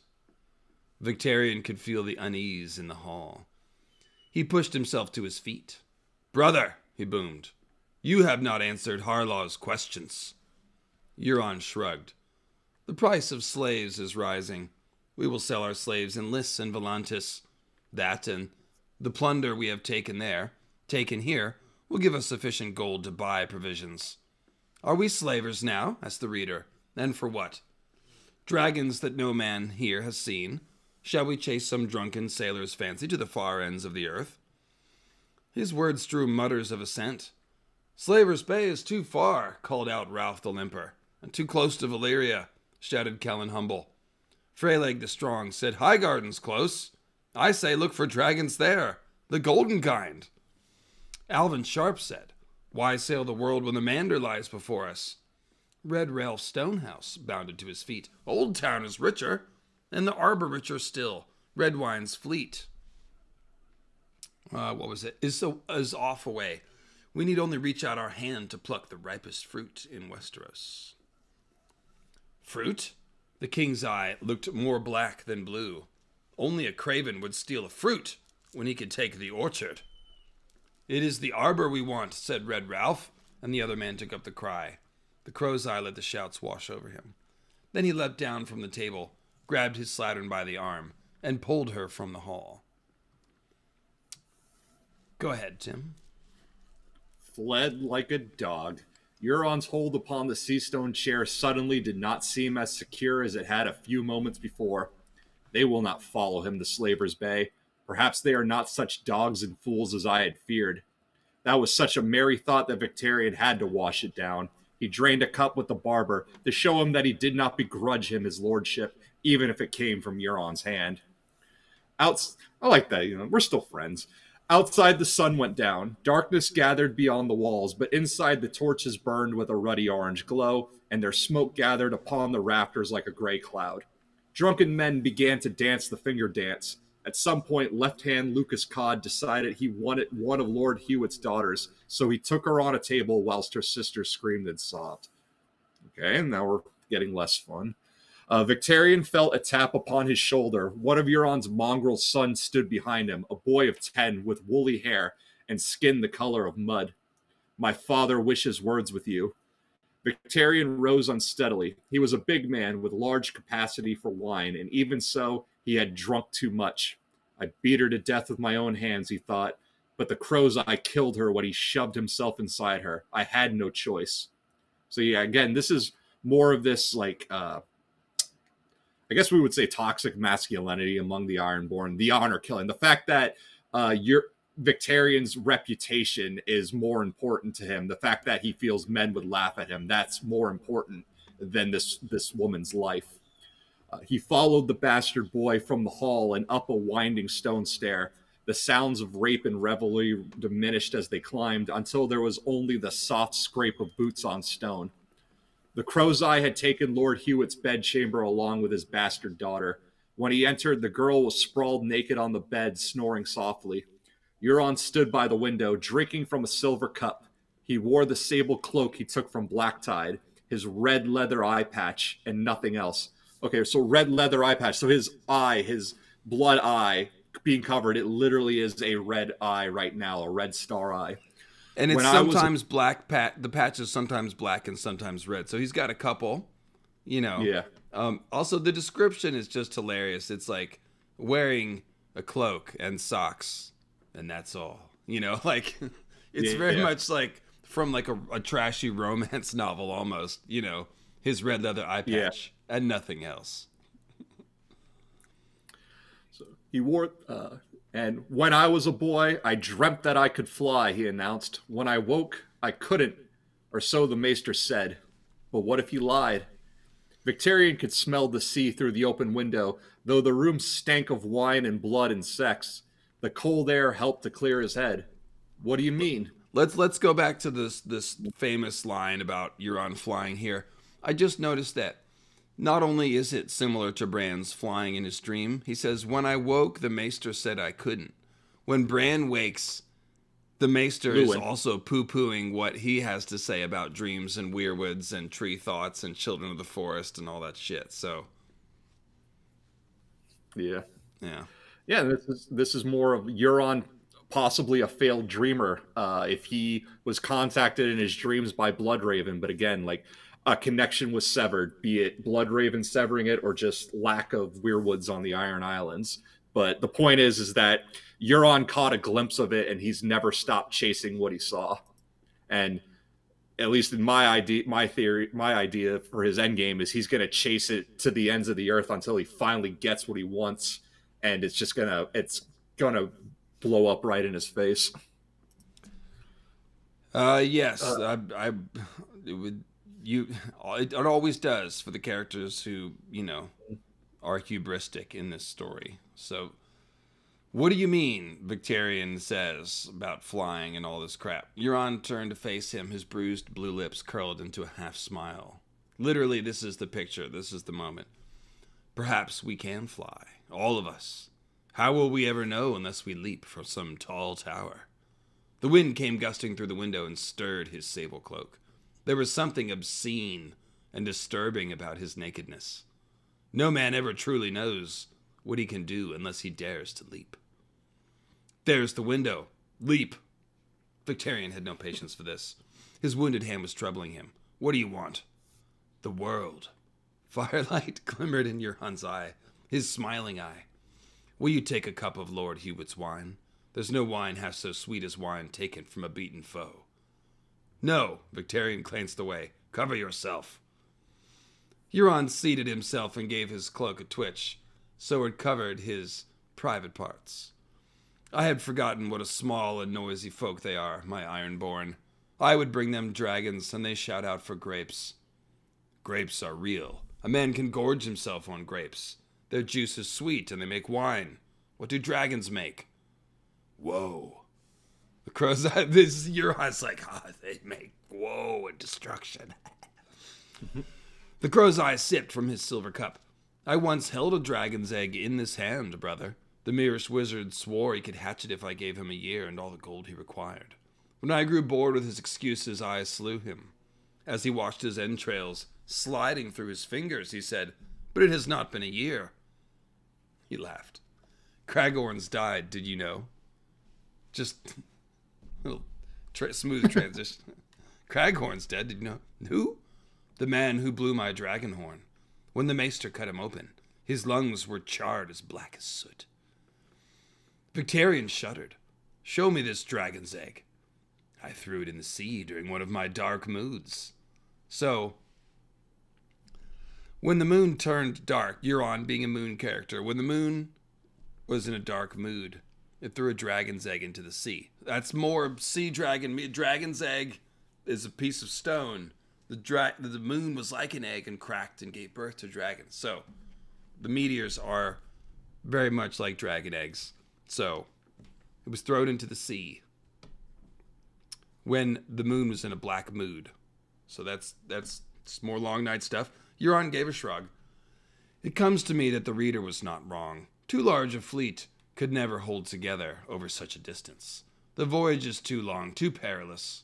Only our finest ships and crews could hope to sail to Slaver's Bay and back. Oh, it's so hard. Nobody could do it, except for, well, maybe the very toughest Ironborn. Maybe, I don't know if anybody like that is in the room or anything. The psychology here is just great. The Iron Fleet is mine, Victarion thought. He said nothing. The crow's eye filled 2 cups with a strange black wine that flowed as thick as honey. Drink with me, brother. Have a taste of this. He offered one of the cups to Victarion. The captain took the cup Euron had not offered, sniffed at its contents suspiciously. Seen up close, it looked more blue than black. It was thick and oily, with a smell like rotted flesh. He tried a small swallow and spit it out at once. Foul stuff. Do you mean to poison me? I mean to open your eyes. Euron drank deep from his own cup and smiled. Shade of the evening, the wine of the warlocks. I came upon a cask of it when I captured a certain galleass out of Karth, along with some cloves and nutmeg, 40 bolts of green silk, and 4 warlocks who told a curious tale. One presumed to threaten me, so I killed him, and fed him to the other 3.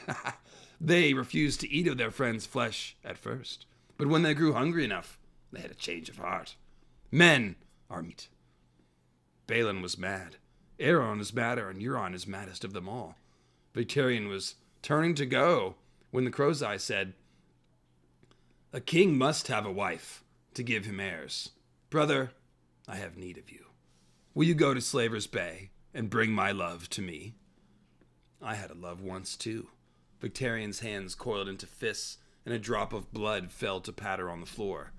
I should have beat you raw and red and fed you to the crabs, the same as I did her. You have sons, he told his brother. Base-born mongrels, born of whores and weepers. They are of your body. So are the contents of my chamber pot. That's my favorite Euron line. None is fit to sit the sea-stone chair, much less the iron throne. No. To make an heir that's worthy of him, I need a different woman. When the kraken weds the dragon, brother, let all the world beware. Go ahead. Good pick. I've had too much fun reading here. Sorry. Okay, so there's a couple things I want to point out there. So, Victarion spits out the shade of the evening, whereas Euron is forced to drink it by Euron.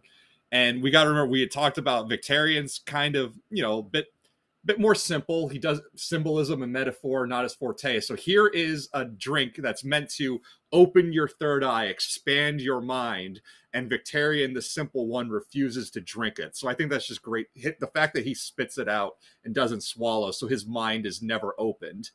That's just like a great thing. That's what keeps Victarion staying Victarion until he comes across Makoro. Let's see. I thought you were going to make fact some that weird... he basically refers to his own sons as shit. Again, like just showing complete lack of empathy, no care. Like even like his children mean nothing to them, nothing to him at all. I hate to tell you this, but since we're 2.5 hours into this stream, 2 hours and 50 minutes, I will tell you that there is a line of symbolism I have not touched because it is so shitty. And it is the shit symbolism. The others are like poos, apparently. They come out the back door of the Weirwood. Yggdrasil has a backside that's muddy. There's this whole thing. Craster's keep is like on a hill that's made of mud and Craster's shit. Dollar says. There's this thing about honor and the shitty honor of the Kingsguard and the whitewashing of shitty honor. It's like I said, it's like it is there. I teased Ravenous Reader for years about it. I was like, "You're insane. I'm never using this on the podcast," and I probably never will. No. But she loves to bring it up. But that's what this is. Euron, as a Night's King, has all these mongrel children, and they are like the contents of his chamber pot. So that's Craster's sons that are given to the others. I'm sorry, everyone. No. Highbrow poop jokes, highbrow dick jokes. They're both a thing, and that's an example of it. Yeah. So, Rebecca Wetston, you're a problem. You're a problem. Lower your caps lock, ma'am, sir, milady, whichever. I'm not sure. She's got a sword, that's for sure. Okay, all right. I'm just playing. All right, so let's finish up this. We're almost here at the end. Go ahead. Yeah. So are the contents. None is fit to sit. Okay, so when the Kraken weds the dragon, brother, let all the world beware. Okay, that's the other one I want to point out. Because going back to the Lovecraft stuff, the Cthulhu and Hastur imagery, they are Krakens. When we give a physical description of both of them, they are Kraken, dragon, and human. So if Euron were to actually succeed in this plan of his, if he were to ever actually father a child with Dany, symbolically that would be a human who is Kraken and dragon. So it's just more elder god Cthulhu Lovecraft imagery, this son of Krakens and dragons. Sounds but moving bad. on. Yeah. What dragons? Okay. That's her line. What dragon? Yeah. What dragon, said Victarion, frowning. The last of her line. They say she is the fairest woman in the world. Her hair is silver gold, and her eyes are amethyst. So that's Amethyst Empress. But you need... And so, yeah, that's tying Dany to the Amethyst Empress, which then ties Euron back to the Bloodstone Emperor. But you need not take my word for it, brother. Go to Slaver's Bay, behold her beauty, and bring her back to me. Why should I? Victarion demanded. For love, for duty, because your king commands it, Euron chuckled. And for the sea stone chair, it is yours once I claim the Iron Throne. You shall follow me as I followed Balin, and your own trueborn sons shall one day follow you. My own sons. But to have a trueborn son, a man must first have a wife. Victarion had no luck with wives. Euron's gifts are poisoned, he reminded himself. But still. The choice is yours, brother. Live a thrall or die a king. Do you dare to fly? Unless you take the leap, You'll never know. Euron's smiling eye was bright with mockery. Or do I ask too much of you? It is a fearsome thing to sail beyond Valyria. I could sail the Iron Fleet to hell if need be. So when Victarion opened his hand, his palm was red with blood. I'll go to Slaver's Bay. I'll find this dragon woman, and I'll bring her back. But not for you. You stole my wife and despoiled her, so I'll have yours, the fairest woman in the world, for me. All right, so real quick, yeah, I could sail the Iron Fleet to hell if need be. So that's kind of like Victarion sailing the river Styx, if we want to like tie that into Greek myth. Yeah, and of course, you know, that's also one way to look at this whole idea of Azor Highness. And this is going into the Weirwood net. So they're going into the Death Realm. Sailing to hell and back. I mean, we've seen so many, like, I mean, that song about Renly's ride. He was killed and then asked the Lord of Death for one more chance. So he came back and defeated Stannis, you know, whatever. That's the song that they told. So it's like, yeah, there's all of these people that are undead or resurrected are coming back from hell or going to hell and back. Patchface talks about leading in, you know, I'll lead us into the sea and back out again. You know, same idea. So pretty cool. There are rivers in the Weirwood net. That would be the river that runs underneath Bloodraven's cave, which is probably how Bran and Mira are going to get out. Yeah, I increasingly think that that's the case. And then also the reverse psychology angle again. So it finally works. He's like, oh, unless I've asked something that's too hard. He's like, oh, no, I can do anything. He's like, sold. Thanks. And then, of course, Vic, in his mind, is justifying it by imagining that he will do this. And, of course, Euron expects that. So that's where we are, folks. That is the chapter. So last call for questions. Tim, last observations. Let me turn my gears, too, and I'll think if there's anything that I haven't mentioned. Okay, so at the beginning of the stream, I did mention more with the Pleiades and the Hyades, which was Atlas, and I think that can where this can come in now. So the story of Atlas. Atlas is a Titan who he is condemned by Zeus to hold the sky and heavens above his shoulders, and that is his punishment for his war against the gods. Atlas.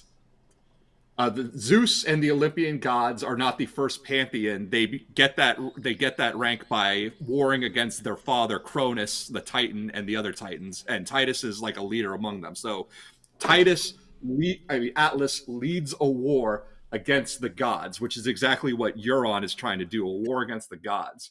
But among them are also his brothers Prometheus and Epimetheus. They are Atlas's brothers, so they are Titans, but they fight on the side of the gods. So here we have this Titan waging war against the gods, but also warring against his own brothers. So Atlas is like a Euron stand-in, and then what comes as a result? Well, he doesn't win the war, just as Euron's more than likely not going to actually become a god at the end of this. And instead, he is punished by the gods, weighted down, hold the earth and hold the stars and the heavens above your shoulders. And I've put a lot of thought into, how does that play into Euron's story? And I come up with an idea. Your eye on Rand. I'm sorry? Your eye on Rand. The Iron Islands. Iron Rand Islands. So Atlas. Oh, that's Atlas Shrugged. That's different. I'm sorry. That's not mythology. Well, kind of is. It's conservative mythology, but go ahead. No, Anne Rand died on welfare. We don't talk about her. That's the name of a punk band I'd like to have one day. Anyway. Great ways, Tim. Coming with the hits. I love you this much more right now. Go ahead, Tim. So going back to Atlas. Okay, so I've thought about this and how this can play into Euron's story. And the idea I've had is when we get to all these Lovecraft stuff, and I've said like the running theme in Lovecraft is you open the chaos door, you see something you weren't supposed to see, you get mind melted. And I think the same is going to happen to Euron. When we think of Euron as this like Plan B Night's King, after Jon is wrestled back from the others, and so Euron becomes the second Night's King. But I think it's going to be Euron's body doing the actions, but it's not going to be Euron at the helm. His conscience, like Euron's going to be otherized. He's essentially what's going to happen is Euron is going to be skin changed by the others. And what happens when a person is skin changed by another? We see what happens with Hodor. Their mind is pushed back, so they are dominated. Mm-hmm. So we relate this back to Euron. What is Euron's thing? He dominates his brothers. He physically and sexually abused Aeron and Yuri. He psychologically abuses Victarion. So what would be like the perfect karmic retribution? It would be for Euron to be dominated in this way, essentially, for lack of a better word, mind raped by a force greater than him. I do think, like, back to the question when someone said, do they think Jon is going to take Euron's Valyrian steel armor? I think he's actually going to hold on to it in his role as Night's King, because it's going to be like an icy zombie wearing a fire armor. It'd be like the Wall wearing the five forts' armor. It just how Jon is symbolically the Song of Ice and Fire by being Stark and Targaryen. This would be Euron in his own ice and fire with the icy Night's King wearing the fire armor. Yeah, totally agree. And also the black dragon is a symbol of night, just like the Lion of Night is. All the black dragon like characters eventually become Night King characters. The black dragons are the meteors, so he's basically dressing up like a moon meteor. Mm-hmm. If you want to put it that way. So if Euron is like otherized in this way, where he becomes this Night's King, but he's not really in control, rather his consciousness is pushed to the back, then that's going to be like he's being weighted down by this higher divine force that he unleashes, the way Atlas is weighted down by the stars in the heavens. And that's what I see, like, just, again, you perfectly weaving Lovecraftian lore with actual mythology. And just forming it together. And I think, like I said, and the mind melt of Euron to be dominated by a force greater than him, a godly force in a way, it just seems like perfect karmic retribution. That's where I see Euron's story going. I wonder, since we're not in Euron's POV, that's the fun part, is we're going to be left guessing who is in control up there. So we'll have to see if we can see a change in Euron's behavior or appearance. And that's what makes Victarion's change in perspective so important. So, like, Victarion is like the building blocks to what could possibly happen to Euron. Okay, I see what you're saying. Yeah. With the fire hand and whatnot. I also have an idea of what might actually, because of this stuff, noting these object stand-ins that George tends to do. I think I have an idea of what might lay at the heart of winter. And it goes back to your last stream about fake Mance being burned in the Weirwood cage. Mm-hmm. Now, I don't know exactly what the object George is going to use is, whatever lays at the heart of winter. I believe it's going to be it's going to be some form of oily black stone or something made from weirwood, perhaps actually a weirwood cage. But I think I know what Lovecraft object he's going to be building it from. I see. And that is the black sarcophagus of Nefrin Ka. So, okay. What this is... You had me a black sarcophagus. Go ahead. Okay, so what this is that... Okay, so I said Lovecraft and his writer friends would just straight up take people, places, and things from each other's story. Just, they borrowed them with permission. So the black stone, this trapezohedron, when it first comes to Earth, it starts off in Atlantis, and it leads to the downfall of Atlantis. It later makes its way into Robert E. Howard of Conan in the Tales of Kull, where it is in possession of the Serpent Men of Valusia. Valyria, Serpent Men. See, again, I need to read more Conan books so I can do more Robert Howard stuff. Yeah. And then Then it finds its way back into Lovecraft stories in ancient Egypt, where it is in the possession of the pharaoh Nephren Ka, and he worships it like a god. Okay, so pharaoh, god king, worshipping a black stone. Boy, doesn't this one sound familiar, right? Yeah. And then Nephren Ka, he lives not in a like he lives a long time, like not absurdly long, but longer than most people would live in that time. He is embalmed and he's entombed and buried in this black sarcophagus. And like pharaohs, he's buried with all of his riches, including this trapezohedron. And that's where it stays until the 1800s, when it's all unearthed by who else but the British. And that's how the trapezohedron and the black sarcophagus make their way back out into the world. And it is from this point that Nyarlathotep, the god of chaos, who is summoned by this stone, when he takes a human form, it's always in the form of this black pharaoh. Now, I relate this back to Euron because there have been some theories that compare Euron to a Nyarlathotep type, but I say no, because I think Nyarlathotep is a better comparison to the others, because Euron's on a level, but he's not on that big of a level. There's like a hierarchy in Lovecraft. You got Cthulhu and Hastur, who are elder gods, but then there's other higher ones, like the outer gods, like Nyarlathotep and Azathoth, who are even more of this higher existential threat, just like the others are a step above Euron. So I think that this leads to another thing of why I believe that Euron's going to be mind melted by something greater than him. Because even though he's trying to become a god, maybe he'll get to this level of god king, but the level of actual god is always going to be something that's unattainable for him. There's always going to be, always a bigger fish. Well, yeah, he's got to completely leave behind humanity. So that's like, who are you at that point? So at the center of the Heart of Winter, those are the two things I've always said is oily stone and a frozen weirwood.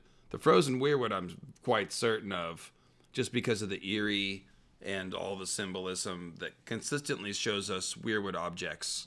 That weirwood table, in the Lord Commander's chamber, it's consistently inside the ice temple places we find the frozen weirwood.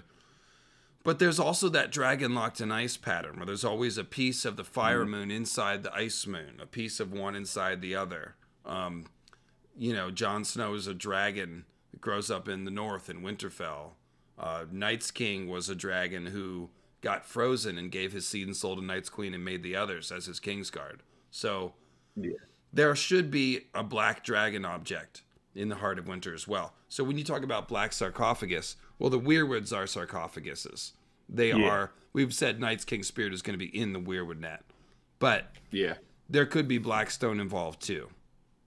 Yeah. So honestly, when the show gave us those stone obelisks around the weirwood tree, I was kind of wondering if maybe they didn't make that up on their own. But no. So like I said, I think whatever object George plans to use, whatever it is, I think it's going to act like the black sarcophagus does. This thing that seals this god king who worshipped the black stone, and then to open the sarcophagus is to release the Bloodstone Emperor, to release evil Azor Ahai. Evil Azor Ahai. I'm sorry, too excited. To release it back out in the world, and if you do, it's going to need a vessel, and that's where I see Euron coming in. Right, and just as Azor Ahai is in the weirwood net, like there should be a poisonous object in the Heart of Winter, and it should be a black stone. It really should be. And in fact, I kind of wonder if maybe the whole other's ability to raise the dead has something to do with some Ashai stone being there in the Heart of Winter. But we'll see. It's pretty speculative. My brain's cooked. It's been 3 hours. So thanks, everybody. Yeah. Thanks, Tim. And I'm going to go take a nap. So I love you guys. And I've got a video coming out probably tomorrow morning, unless I decide to hold it for Tuesday. It's done. But it is, well, I'm not even going to say what it is. But I've got produced videos coming back to the channel starting this week. So make sure you're looking out tomorrow for a video. Make sure you're subscribed to the channel. Make sure you're subscribed to Grey Waste Tim, whose channel is linked in the description below a couple different times. Yes. So Or you can just Yes, type in my Grey next- Waste Tim. My next planned stream is looking at Cathilla and Asha. One of the stories that I want to read. It's a real short story called "In the Hall of the Yellow King," and that is a story that has the Black Sarcophagus, Cathilla, who is the Kraken's daughter, just as Asha is the Kraken's daughter, and Nyarlathotep as characters that appear in it. Cool. Well, let me know when it is, and I'll make sure that I won't miss it. Mm-hmm. Did you just say when it is, or you're not sure yet? I'm not sure. I gotta find. I work a lot. I work too I just much. want to make sure I didn't miss it. Okay. All right. Perfect. No planned date, but I know exactly what I want to do with it when it happens. Well, I'll let everybody know. So, of course, follow me on social media, David Lightbringer. I will share Tim's stuff. And that's it. I will see you guys. Oh, sorry, Tim. What'd you say? Oh, and you can follow me on Twitter. That'd be a good idea. Yeah, follow you. Yeah, because I'll post links on my Twitter. So on Twitter, you are the Grey Waste. Yeah. And then YouTube. And YouTube. Okay. The Grey Waste. And YouTube is Grey Waste Tim. There you go. Grey Waste. All right. Thanks for coming on, Grey Waste. I'm sorry. I'm so toasted right now. I stayed up till about 6 or 7 in the morning working on that video.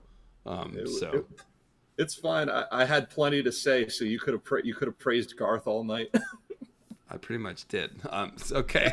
All right. Well, I will. Thanks for coming on as always, Tim. I don't know.